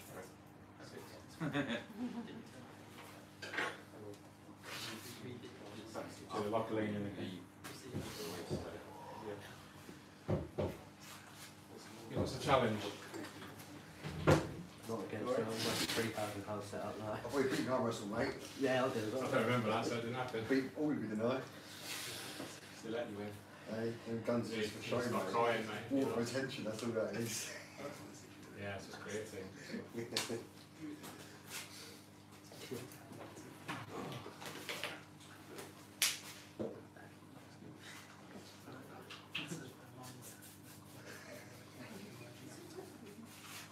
The face of it. Yeah, I'm one of those expressive faces.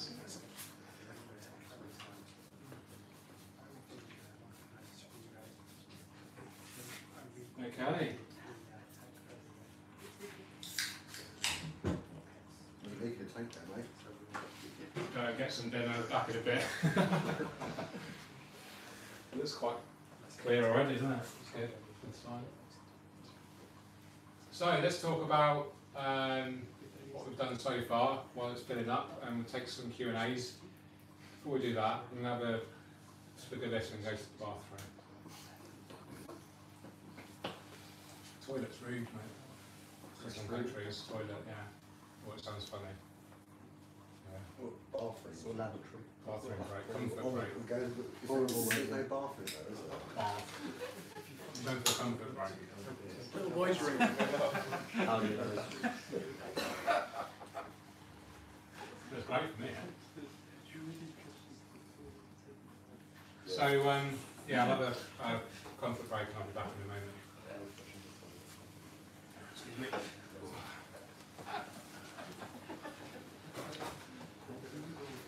Got a bag, mate. Do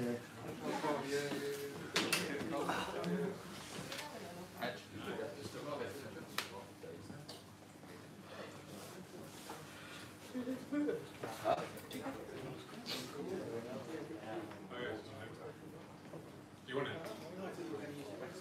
No. On the other side. Yeah.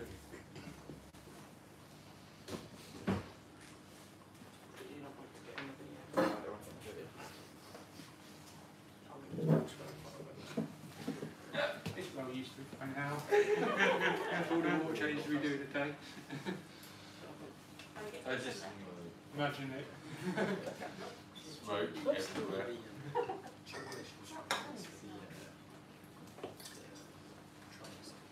Yeah. FaceTime.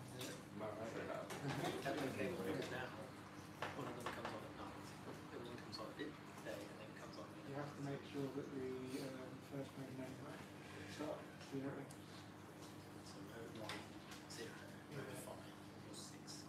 We here we just set the first four loads, you go mode 1, 0, strong, correct time, and 15-minute ramp up, you get mode 2, 7, 50% of the maximum use. between load 1 and load 2, 15 minutes. And load 3 and 4, you have to do both at 50%.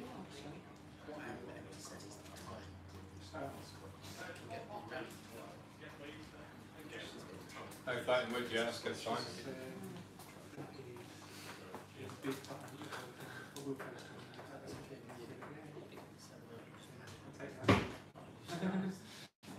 That's what we've written up because everyone is the same.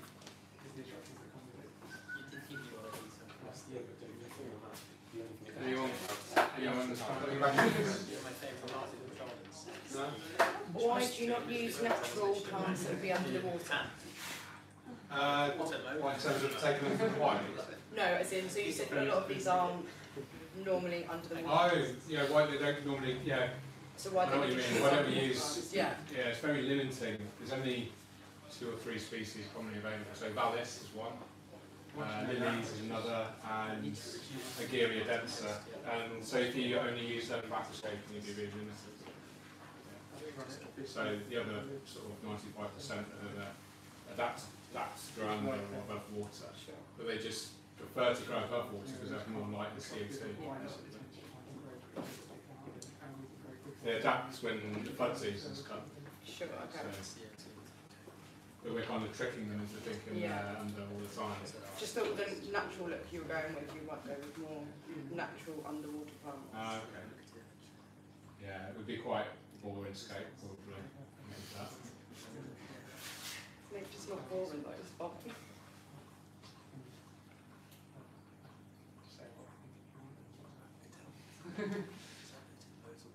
What's the benefits of running sterilisers? With the twin star? Yeah. I don't know. That's the honest answer. Because you don't run them at home, do you? No. But I have algae, so Right. I'm quite happy with that, so a little bit.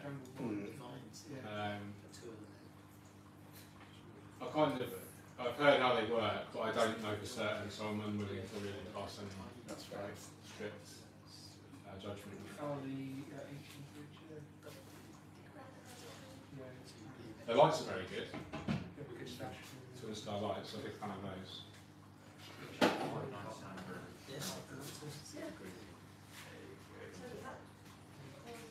It's quite warm, the water. Yeah, it's because once the toilet's flushed, the water pressure drops, so then there's less water coming through, so then the heater heats water effectively. No, it's okay. It's just, yeah, overall it's fine. I was just panicking that we melt plants.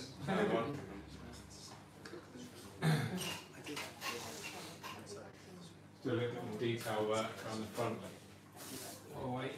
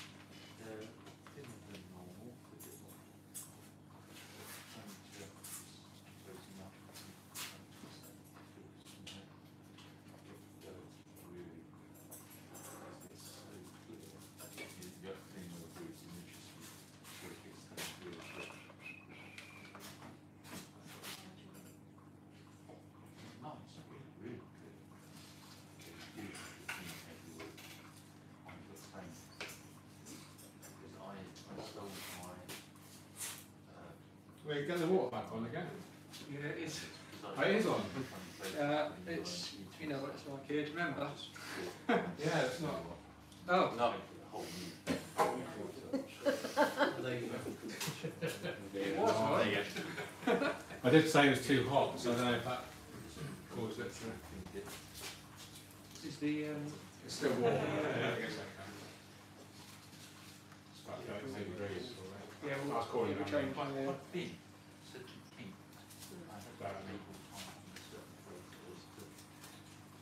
Good. Any questions? What's your favourite aquascape? Say again? What's your favourite aquascape? My favourite one I've ever done myself No, in the world. yeah. Yeah, the Forest Plus at Mersas in Lisbon. Yeah, the biggest one. Yeah, mind blowing when I saw that. I actually started crying. Yeah. Yeah, it was just, you were just completely encapsulated by it because there's no ambient, well, there's very minimal ambient lighting and just the whole aquarium that's lit up and it's 160 feet or, no, 120, 40 metres long. So I think it's sort of 10 metres either side and then 20 metres across. So you walk in and you're just surrounded. Yeah, and it's sort of 3 metres tall. And just breathtaking, really. It gives me shivers just thinking about it.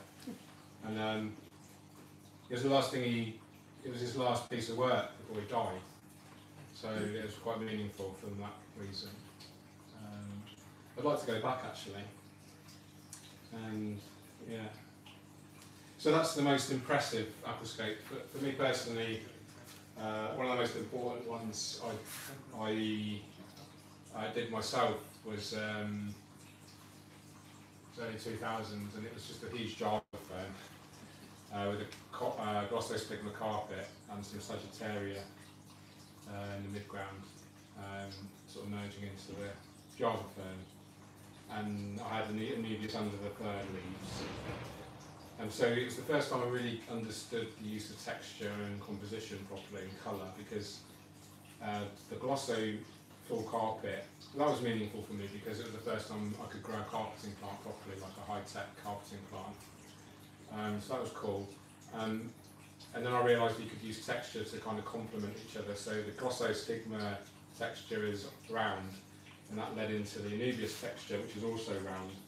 Then you had the contrast of the fern leaves, which are very spiky, and that complemented the Sagittaria leaves, which are also spiky. So although I had no hardscape visible, I relied on this sort of naturalistic planting, even though it was quite formal. It was the first time I really understood aquascaping. I felt like I could speak the language rather than it being a foreign language until that point. And the more you do it, the more fluent you become in the language of aquascaping. Yeah. And it's just like anything in life. The more you practice something, the more deep you look into it, the more you realise that there is to learn, and everything is infinitely nuanced, really. And that's one of the beautiful things about it. There's no right or wrong. It's just how you interpret it and how it makes you feel. That's the most important. How would you go around escaping a tank that's more fish dominated? Yeah, if you want the fish to come first, then you decorate it accordingly. So think about, depending on the fish, if you have a fast moving fish that likes a lot of free space, then obviously you wouldn't pack it full of plants and hardscape. It all depends on what you want to do. What's your end goal? Always start with that, and then you work towards it. So in terms of a fish-dominated tank, yeah, it depends on the fish, depends on the size of the tank. But the fish should always come first, right? You're looking after a living entity. I'm guilty of it myself in the past. I would just crank up the CO2 levels, to get the plants to grow better, to reduce algae, potentially the consequence of welfare of the fish. And now I'm much more like, well, these are things that we deserve to give the best care we can to, because we've either taken them out of their natural habitat to do so, or they've been captive bred to do so. So the least we can do is respect that life form as much as we can. And that might be setting up a natural habitat biotope style scape like Thai, or creating, something that's relatively, kind of, it looks natural, but it isn't really. Got lots of CO2, lots of light, super high levels of plant growth. But the fish are happy. You can see that they're active. There's plenty of oxygen in here because you've got so much plant growth. So you could argue, if you're using more CO2, the counter argument is, well, the plants are producing more oxygen, and if there's plenty of surface vegetation, then that's good oxygen. The bacteria are working really efficiently, so there's virtually zero kind of toxic organic waste like ammonia or nitrite. So it's in aquascaping and plant aquarium hobby and anything in life really, there's no right or wrong way to do something, right? There's just there's obviously wrong ways, and ways that are more wrong and ways that are more right. That's the point. It's more, everything is sort of infinitely nuanced. So yeah, you can see around you with the aquariums in here, obviously successful. You've got amazing plant growth, virtually zero algae. The fish are healthy and vibrant and active. And that is one way of achieving success. You've got high levels of light generally. You've got moderate to high levels of CO2 injection, high levels of circulation, high levels of nutrients through the soil, through liquid fertiliser. But consequently, you need to balance that with lots of frequent big water changes, because in such a high energy environment, those plants and everything in that aquarium system is on kind of steroids. So the quicker it's growing, the quicker anything is growing, the more metabolic waste products are produced. So if those waste products are allowed to build up, that's when you tip the balance in favour of algae and poor water quality. So that's why I always recommend large frequent water changes, especially in a high energy system. That was a good ramble, wasn't it? Is there a rule of thumb for the amount of amano or snails in the start of escape? Yeah, I wrote about it in my book actually. I recommend. Has anyone got my book? I'll wait for it. I can't remember what I wrote. I'll wait for it. I've still got it. Are you sold out? I don't want to misquote myself and embarrass you. Cheers, mate. Thank you. Swap copy, mate, sorry. Yeah, so the question was, what's the stocking density for algae eaters, right? I'll go to the chapter on algae.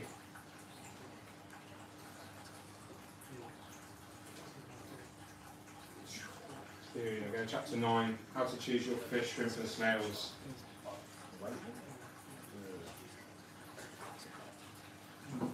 Signed copies are available, by the way, to buy here. Cheaper, yeah? Might as well milk it, aren't I? Is it cheaper if you sign it now? Cheaper, yeah. Devalues it if I sign it. Yeah. You asked a question? You did. This is embarrassing. Just buy the book. It's a good book. Lovely photos. Beautiful.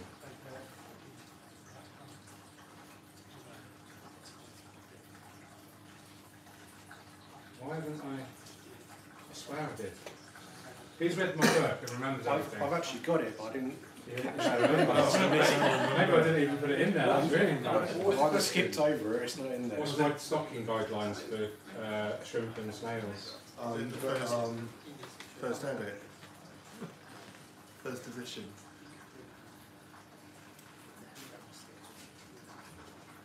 Oh, I'm not going to. I swear I did it. 20 to 100.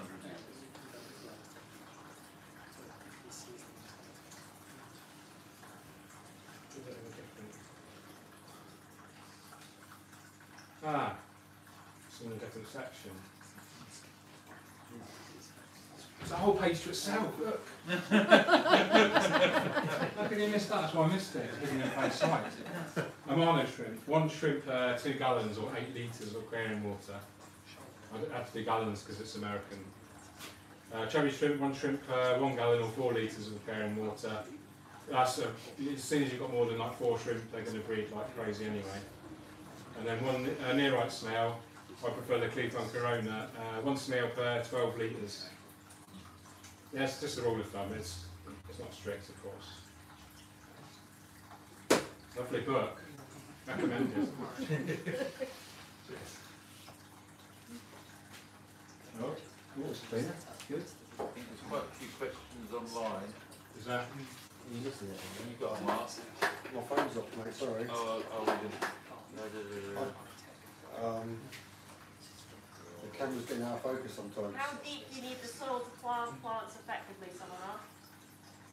Oh, sorry. How deep the soil for planting? At least sort of 3 centimetres or 1 inch, just over 1 inch at least.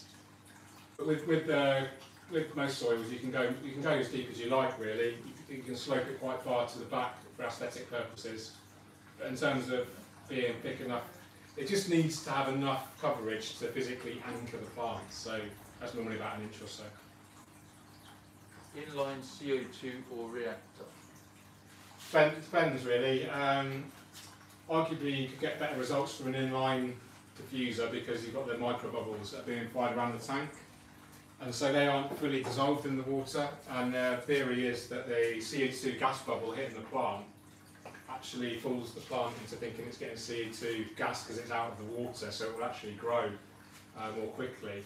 Whereas with CO2 that's 100% dissolved in the water, the plant has to actually work a little bit harder in order to use that CO2. So it's using more energy. It's using more energy in that, or less energy in growing. So you won't get arguably as good growth rates with the CO2 mist versus the 100% CO2 dissolved. If that answers the question. What is your personal opinion for the Diana wallpaper method? I have none. I've never done it, so I can't have an opinion on it. That's easy. Here's one. Ty might know actually. Have you ever grown Persicaria Sao Paulo? No. Yes. He has. Needs lots of light, like CO2. Lots of light, lots of CO2. And good nutrient supply. Good nutrients. And you Like can't get it in the UK anymore. high energy plant. Thanks to non-named events. Any more? What fish should we put in there? What fish should we put in here? Snakeskin bobs. Goldfish. Snakeskin barbs. Green tiger bobs. Ghost koi. Probably no goldfish.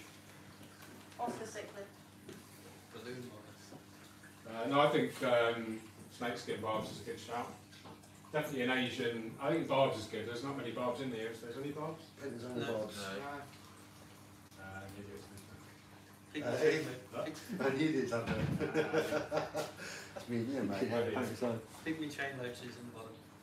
Just a troop of them.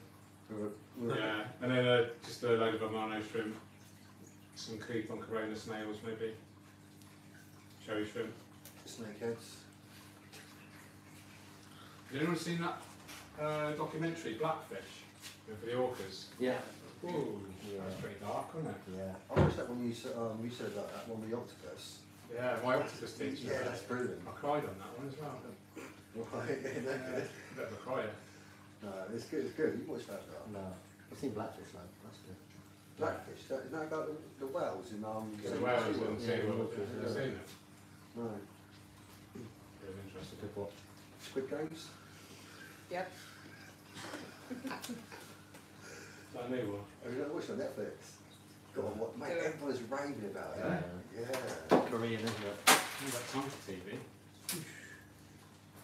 I like nature documentaries. Spraying water, I charge. Mating games. And also that other documentary, was it called Strictly Come Dancing? That's straight up, I love that, that's awesome. Joyful programme. You going to apply for it? No, too left feet, mate.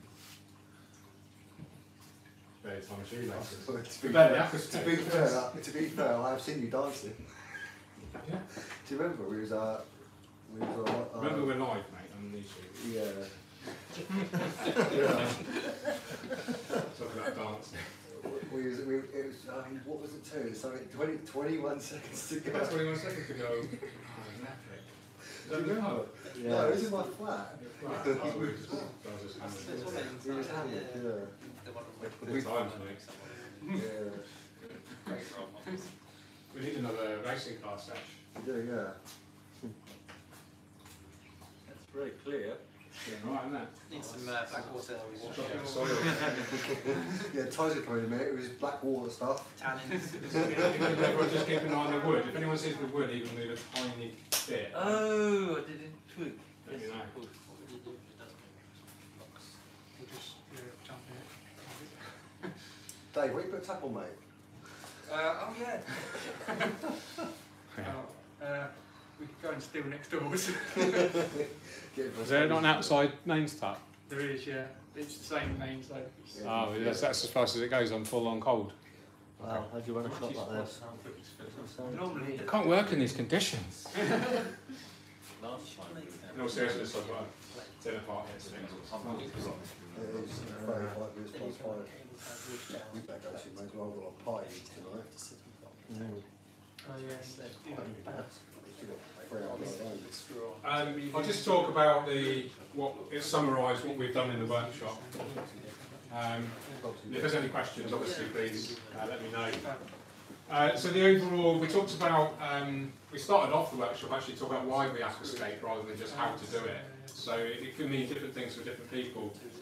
We talked about my own personal view on it in terms of the 3 C's, creation, consumption and community. And with that in mind, if you are on social media, please do feel free to take pictures of this event and tag, obviously, Aquarium Gardens in.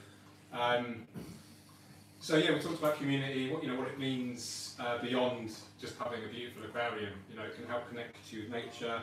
It can be very therapeutic in terms of actually creating the aquascape, but also maintaining it.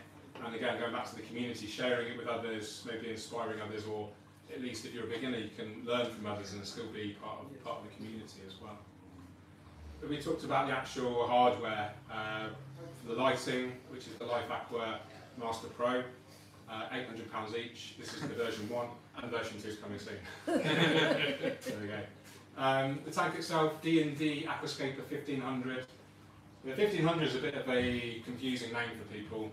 It's 1500 millimetres, so 1.5 metres, 5 feet, 60 inches. The overall volume is about 500 litres, and it holds, and it is around, it's 125 US gallons.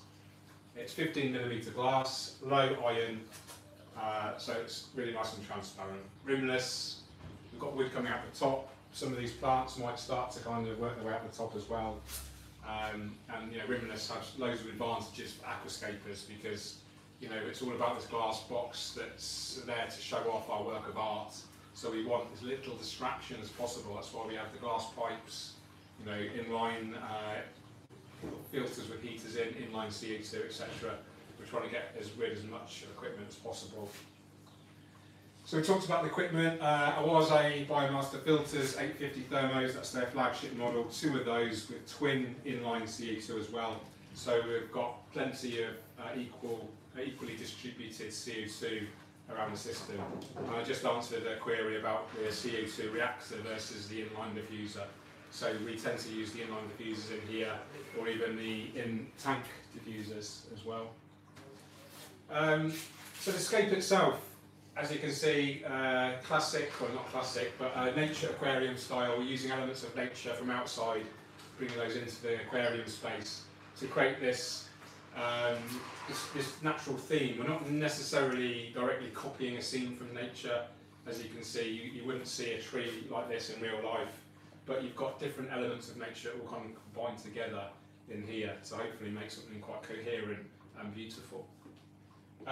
We talked about Amano at some depth. He's been hugely inspirational for me. He invented the nature aquarium principle. Wouldn't be here without him. So I always give him some gratitude during these workshops. The actual layout itself, I think it was 5 or 6 pieces of wood. There's actually a few different, probably 2 or 3 different types of wood, but we've kind of made them kind of literally glued them together, glued them to the base of the tank. So as you can see, hopefully create this kind of coherent tree root themed layout, which is strongly triangular. As you can see, lots of open space to the front and to the left. and we've really gone to town really on the graded gravels here to kind of make it a bit more naturalistic.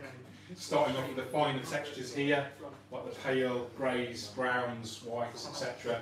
Moving into the larger textures, then later we use Ingu, and then we've got the Wio elderly gravel, finally going into the Wio elderly stone nano, the small stones.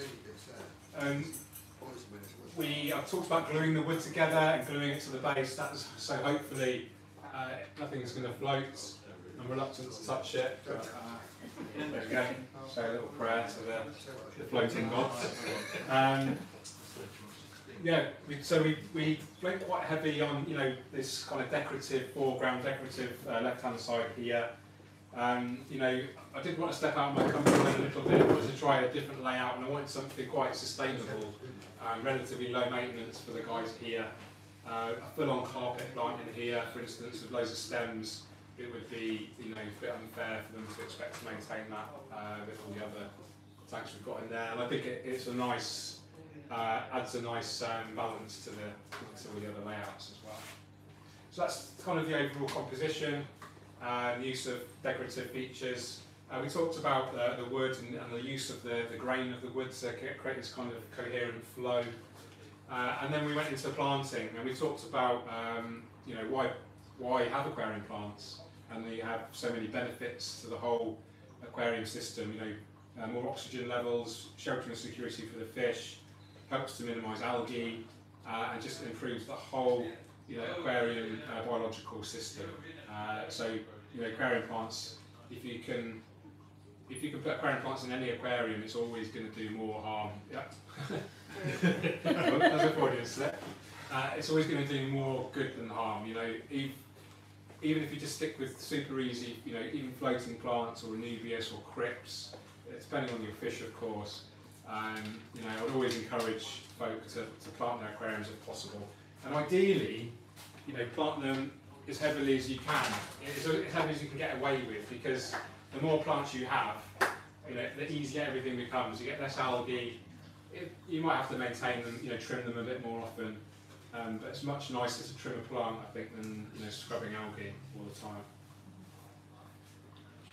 So we talked about the benefits of plants, and we talked about the visual kind of aesthetic appeal of plants. There's plants for everyone. There's plants for every size tank. There's plants for every kind of style of aquascape to suit all tastes. We talked about the real basic system, like a non-CO2, no filter, desktop, nano, with no fish or maybe no shrimp, just like little planted bars, basically, all the way up to a high energy, luxury system like we've got here. And there's something to suit, all tastes, all levels of experience. I'd encourage you to, if you don't already subscribe to me or to the Tropica YouTube channel or to Aquarium Gardens YouTube channel, loads of great tutorials, loads of great plant profiles, aquarium tips videos, cinematic videos to be inspired by or relaxed by, in-depth videos on trimming, all kind of videos to hopefully give you a bit more of an in-depth education, maybe above and beyond what you've learnt today. So we planted, didn't we? Loads of epiphyte plants. We started with the Anubias nana, an absolute classic, one of the oldest aquarium plants available in the hobby. It was actually the first aquarium plant produced by Tropica in 1970. And then we went into some Bucophilandras. We had potted varieties of Bucophilandra Red and Bucophilandra Kedigang. We also had the tissue culture cups, the 1-2 grows of Bucophilandra Kedigang and Bucophilandra Wavy Green. And then we planted some Anubias petites, and we mainly planted that around Anubias nana because the leaf shape is smaller, and you just get this kind of more naturalistic feel when you blend the same kind of textures and leaf shapes together. It just makes it look more coherent. I forgot, we talked about cigarette tips and super glue. We talked about gluing the wood together, but that was a good experience for me. I've never actually done that ever, so to do that first time live, I'm quite happy about that. So that was cool. We talked about other epiphytes. We actually used some Hygrophila pinnata feeder. This is a medium category, so it tends to need more light, good CO2. you don't have to grow it as an epiphyte, you can grow it as a regular kind of stem plant, but it's very popular as an epiphyte in aquascaping. It has this beautiful leaf shape, this kind of saw shape, what's the word for that? Serrated leaf shape. And in decent lighting, you'll get a more kind of red pigmentation, maybe even like a burgundy as well. We planted some bulbitis as well. That's gonna, so we've got this kind of gap here, I was quite keen to fill that up. So eventually this is gonna kind of grow, hopefully droop down like this, really enhance this kind of mound effect here. All of the epiphytes are gonna grow really slowly. These are all slow growers. We talked about maybe putting the lights on a lower setting to ensure we don't get too much algae. And I would probably put some floating plants in here to start with, in fact, maybe Salvinia auriculatum or some Limnabeum levigatum. We've got some in there. Yeah. I can have a bit of a ramble about floating plants, actually. So this is Amazon frogbit, or Limnabeum levigatum. Sounds like a Harry Potter spell. And these are great for a few reasons. They're great for a new tank. We call them helping plants, and they help to avoid algae because they grow so quickly. They take in a lot of nutrients. They're really near the light, of course. They've got unlimited access to CO2 in the air, so they grow really, really fast. And that's great because it sucks in the nutrients and helps to prevent algae. It also shades the plants from underneath as well, which is going to help prevent algae. And also, you are going to you need to just be mindful, that these don't get too, completely cover the surface, because you can block too much light, and then you'll run into trouble with plant health underneath. Another top tip for more advanced aquascapers that are running very high energy setups, you could just use one or two of these at all times in your tank, and that's just what we call an indicator plant. Because it's the fastest growing plant in the tank usually, because it's so near the light and it's got all that CO2, it's the first one to show any nutrient deficiencies.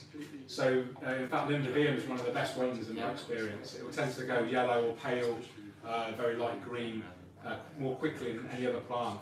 So as soon as it starts to do that, you need to start to add more liquid fertiliser. So that's a good top tip. Don't necessarily have to use them as a full-on floating plant. You can just use one or two as an indicator plant.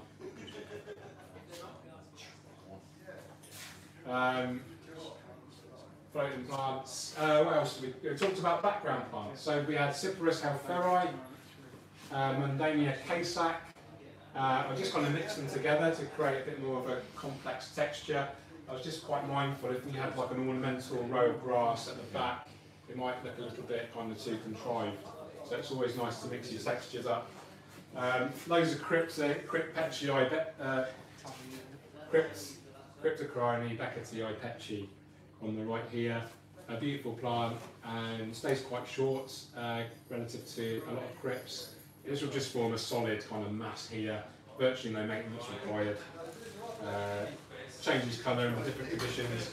We may get some leaves that melt back, but don't worry, just trim them back and you'll get new growth, which will be adapted to its new underwater life. Any questions? Yeah. You have to keep talking. No questions. Run out of words. I've given everything. So maintenance, that's always a good one, isn't it?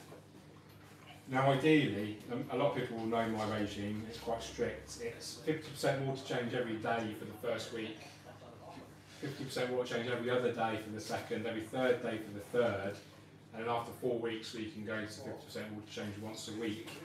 If you've got mature filters, if you've got loads of fast growers, and you've got a huge tank, you could potentially get away with less, but more is better. The bigger the water changes, the more frequent they are, the less risk of algae you get.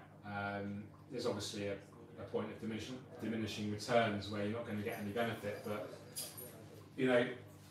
all I can say is in the first few weeks of an aquascape's life, the first 4 weeks, I would say, the first sort of 30 days or so, it's so important to do those frequent large water changes, especially if you're using a soil substrate, especially if you're using like moderate to high lighting, CO2 injection. you've got a high nutrient, you've got basically a soup that's really ready to grow algae, okay, because algae just loves light and nutrients. So we really need to focus on lots of plants, make sure some of them are fast growers, look after those plants, give them enough light but not too much, good CO2 injection if you can, good liquid fertilisers, good substrate, good levels of circulation, good maintenance in terms of water changes, and you shouldn't run into any problems. It's really easy, really. It's all in my book, by the way. Just not forget that.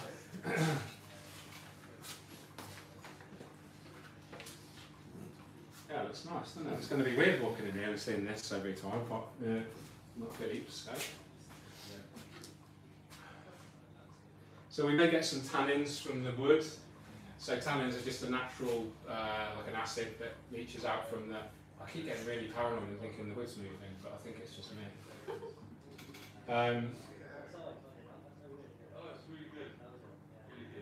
Yeah, we may get some leaching tannins. They can just be diluted with water changes. Otherwise they do some impregnated pre-filter carbon sponges, which we could use in there, and that's going to help adsorb the tannins. So with activated carbon, you chemically adsorb stuff, you don't absorb it. So there's a funny English thing for you. So yeah, we could use carbon filtration and or frequent water changes. Ideally, the guys are going to be doing large frequent water changes anyway, so that the tannins won't build up too much. Some people like the tannins, some people deliberately encourage the tannins for a black water setup, but this is more of a nature aquarium store where we go for nice, clean, clear water. Oh, sorry, Dave.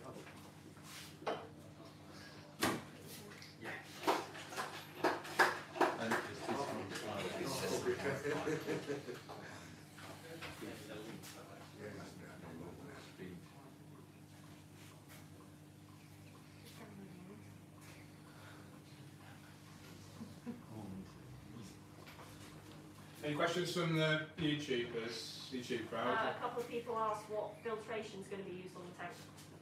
I'm very happy to answer that question. As an Oase ambassador. Yeah, we're using Oase, you can't see it I don't think in the stream, but Oase Biomaster 850 Thermo. Can we see it? Might see the top of it. You see it now. So 2 of those. And they'll be plugged into some glass pipe work.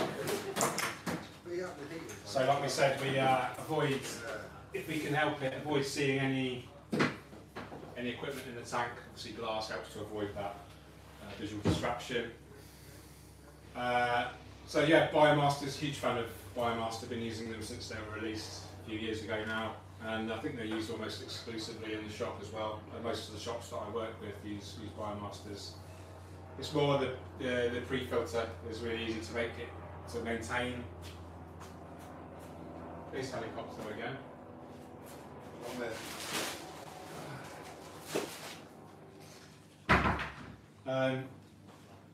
Yeah, they just make it really, the pre-filter, you can just clean it in a few minutes. You don't need to use old tank water, you can just run it in your kitchen tap or whatever. Built-in heater as well on the Thermo model, so you don't have the ugly heaters in the aquarium. The 850 comes with a 400 watt heater, so it's pretty chunky. More than enough, well 2 of them on here, so 800 watts of heat on here, which is more than enough. It's quite warm in here anyway, so that's no problem.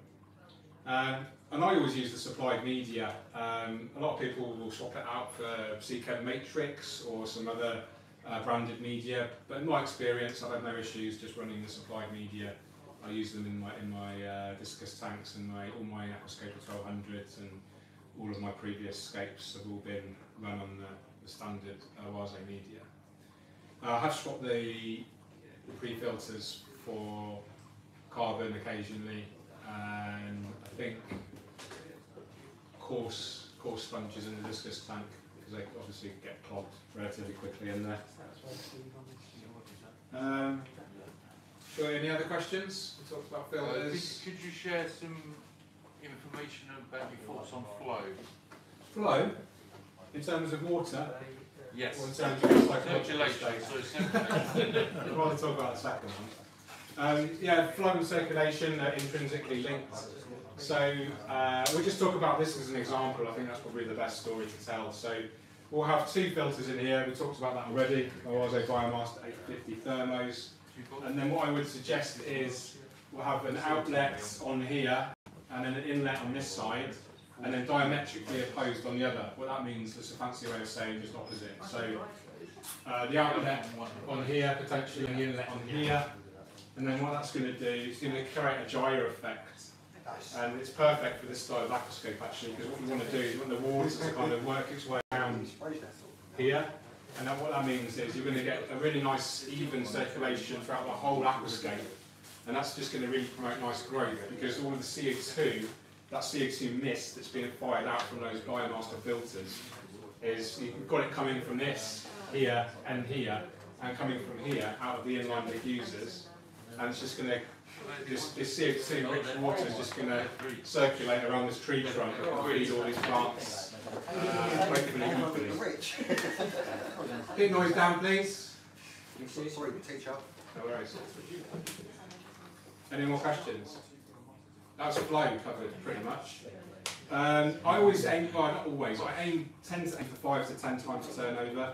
The more, what I mean by that is if you've got a 500 litre aquarium, you want a circulation level of around 5,000 litres per hour. So that's 10 times the 500 litres. The more higher energy you go, so the more light and the more CO2 you have, the more flow, the more circulation you tend to need, because those plants, they'll need an equal opportunity to get that CO2. And the only really way to do that, to guarantee that equal opportunity, is to have really well circulating water.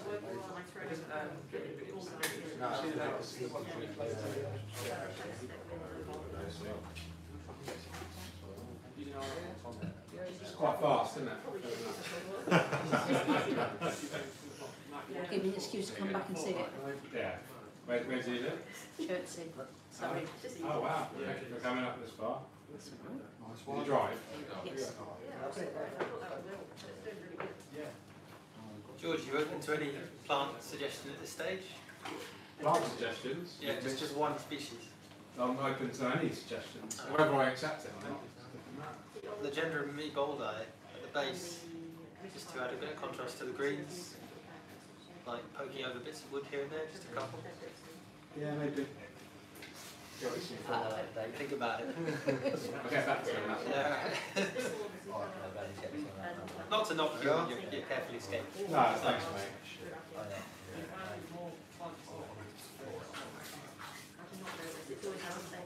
If you were going to add moss, what moss would you go for? I like weeping moss if the conditions are right, because you get this really nice cascading kind of teardrop formation. That's a medium, isn't it? Yeah, it's medium, but it really does well in like higher lighting to get that sort of compact.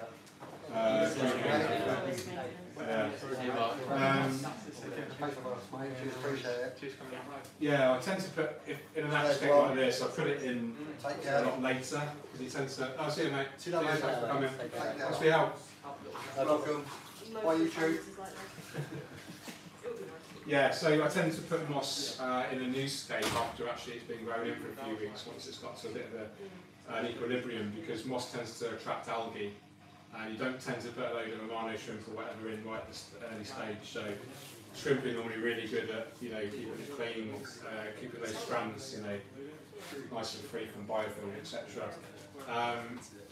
But yeah, I mean you've got some great examples. I mean I did actually consider using Monte Carlo in here as well as an epiphyte, but I just think it's quite a thematic layout in terms of like the dark greens and the contrasting with this. And I think too much kind of yellow like popping out would just be really distracting, so I kind of avoided it for now. The thing is with aquascaping, this is just like day one. An aquascape is a process. It doesn't have to. You don't have to stick to growing this in as it is. If you're not happy with a plant in a certain position, then take it out and move it. One of the good things that I like about having an epiphyte heavy tank and you're wedging the plants in, actually you can just take them out and move them around, and that's that's really useful, because sometimes you'll not really know how aesthetically balanced the aquarium is until it's been growing for a few days. So what you think might be an amazing hardscape composition and initial planting plan, it can quickly kind of change, and the whole composition can change, and as the plants grow it has a different impact on the composition and the balance, etc. So what I'm saying is, don't be afraid to kind of mess around and play with things until you're really kind of happy with it. And in fact, some of the joyful process is the playing around and making it better. It isn't actually just sitting back and thinking, yeah, I've done a great job with that, that looks great, and now my job is done. I think part of the joyful process of aquascaping is the process. It is the messing around, it's making mistakes, learning from them, and hopefully gradually getting better, with each iteration.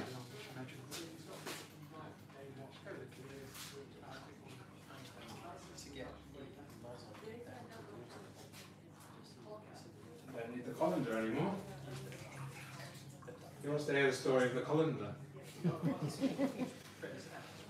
I've had this colander, I think it's 18 years old now. Starting to. But they're actually really hard to find, both colanders. I don't know if you've ever tried. Yeah. So yeah, I used this almost from day one of fish keeping. I thought it would be a good idea to pour it into, instead of pouring it into the gravel, and I thought that would be a good idea, and I've had it ever since.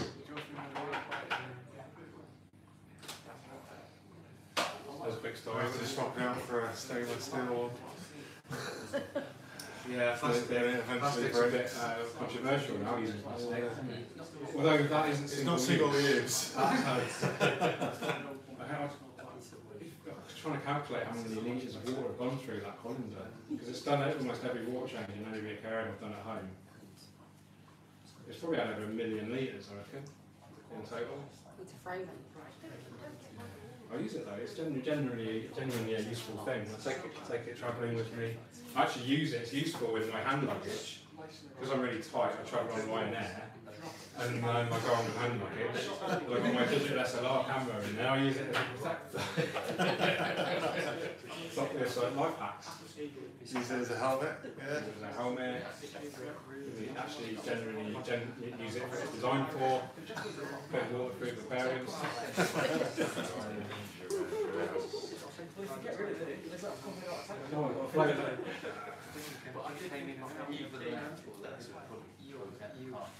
So you can see the some of the white of the glue now on there. So I'm not going to mess around with it now. I don't want to destroy anything. Dave's problem now. Dave's problem now. I've got the easy bit. Just send it out.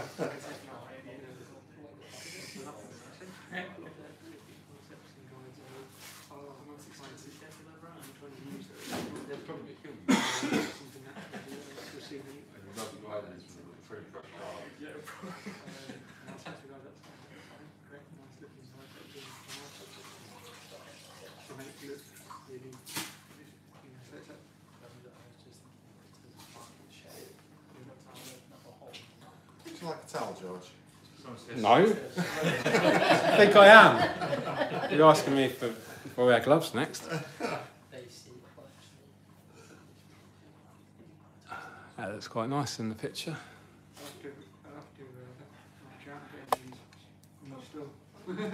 Oh, you can zoom in as well, that's cool. Interesting. I have to set off soon, Dave. Oh, sorry, I have to set off soon. Okay. I've got a dinner party. And I'm hosting it. No, Emma's doing most of the hard work, but I promised I'd be back by about 6. Yeah, I promised I'd try to be back by 6. Do you mind if I wrap it up for the stream, and then you can, and I'll obviously close it for everyone and stuff. Yeah. But I think. No, I want you to stay until it's full. Do you? Lucky. I'm going to send me this stuff. Okay. I do apologise. Well, I don't apologise actually. I've had the commitments. I'm going to sit down for this bit. I do like a ramble. Can you get me a beer out of the fridge? Yep. There's if anyone else wants a beer, there's 4 beers in the fridge.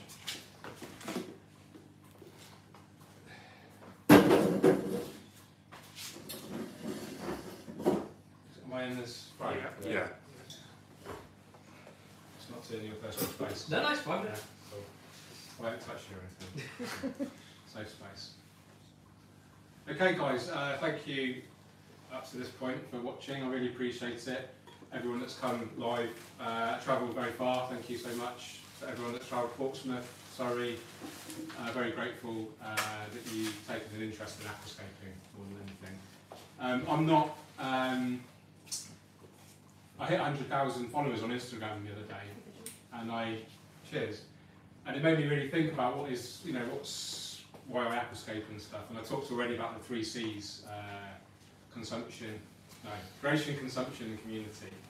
And I'll do it without my beer, mate. Apart from the brand. Fag out of my mouth. And for me, aquascaping is bigger than anything that I know or I am or I do. So I feel really grateful and privileged to be able to be a messenger of aquascaping for you guys. And you may be at different different stages on your aquascaping journey. But for someone that's been doing it for a little while, all I can say it's one of the most joyful processes that you can do and share. And in this kind of very interesting kind of time the world is going through and humanity is going through right now, I think it's really important to kind of connect with something that's really joyful and brings nothing but kind of positivity and light into your life. And for me, that's aquascaping. That's why I do it, and that's why I'm here kind of talking to you guys about it with hopefully some passion and commitment, because it is like, it's beyond the hobby, right? It's an art form. It's connecting you to nature. It's if you're like a design geek, you can really get into it. If you're into technology, you can get into it. If you're into science, if you're into botany, if you're into ichthyology, it's got so many nuances and so many attributes to aquascaping. Yeah, I challenge anyone not to be impressed, by beautiful aquascape. And I think the more people are exposed to this hobby, I think in its own little way, aquascaping can help improve humanity. And that sounds a bit romantic, but I genuinely believe that's the case. So cheers.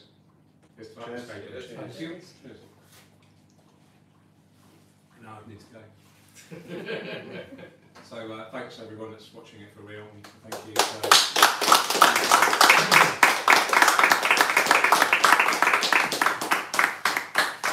Keep on scaping. Cheerio. Thank you, George.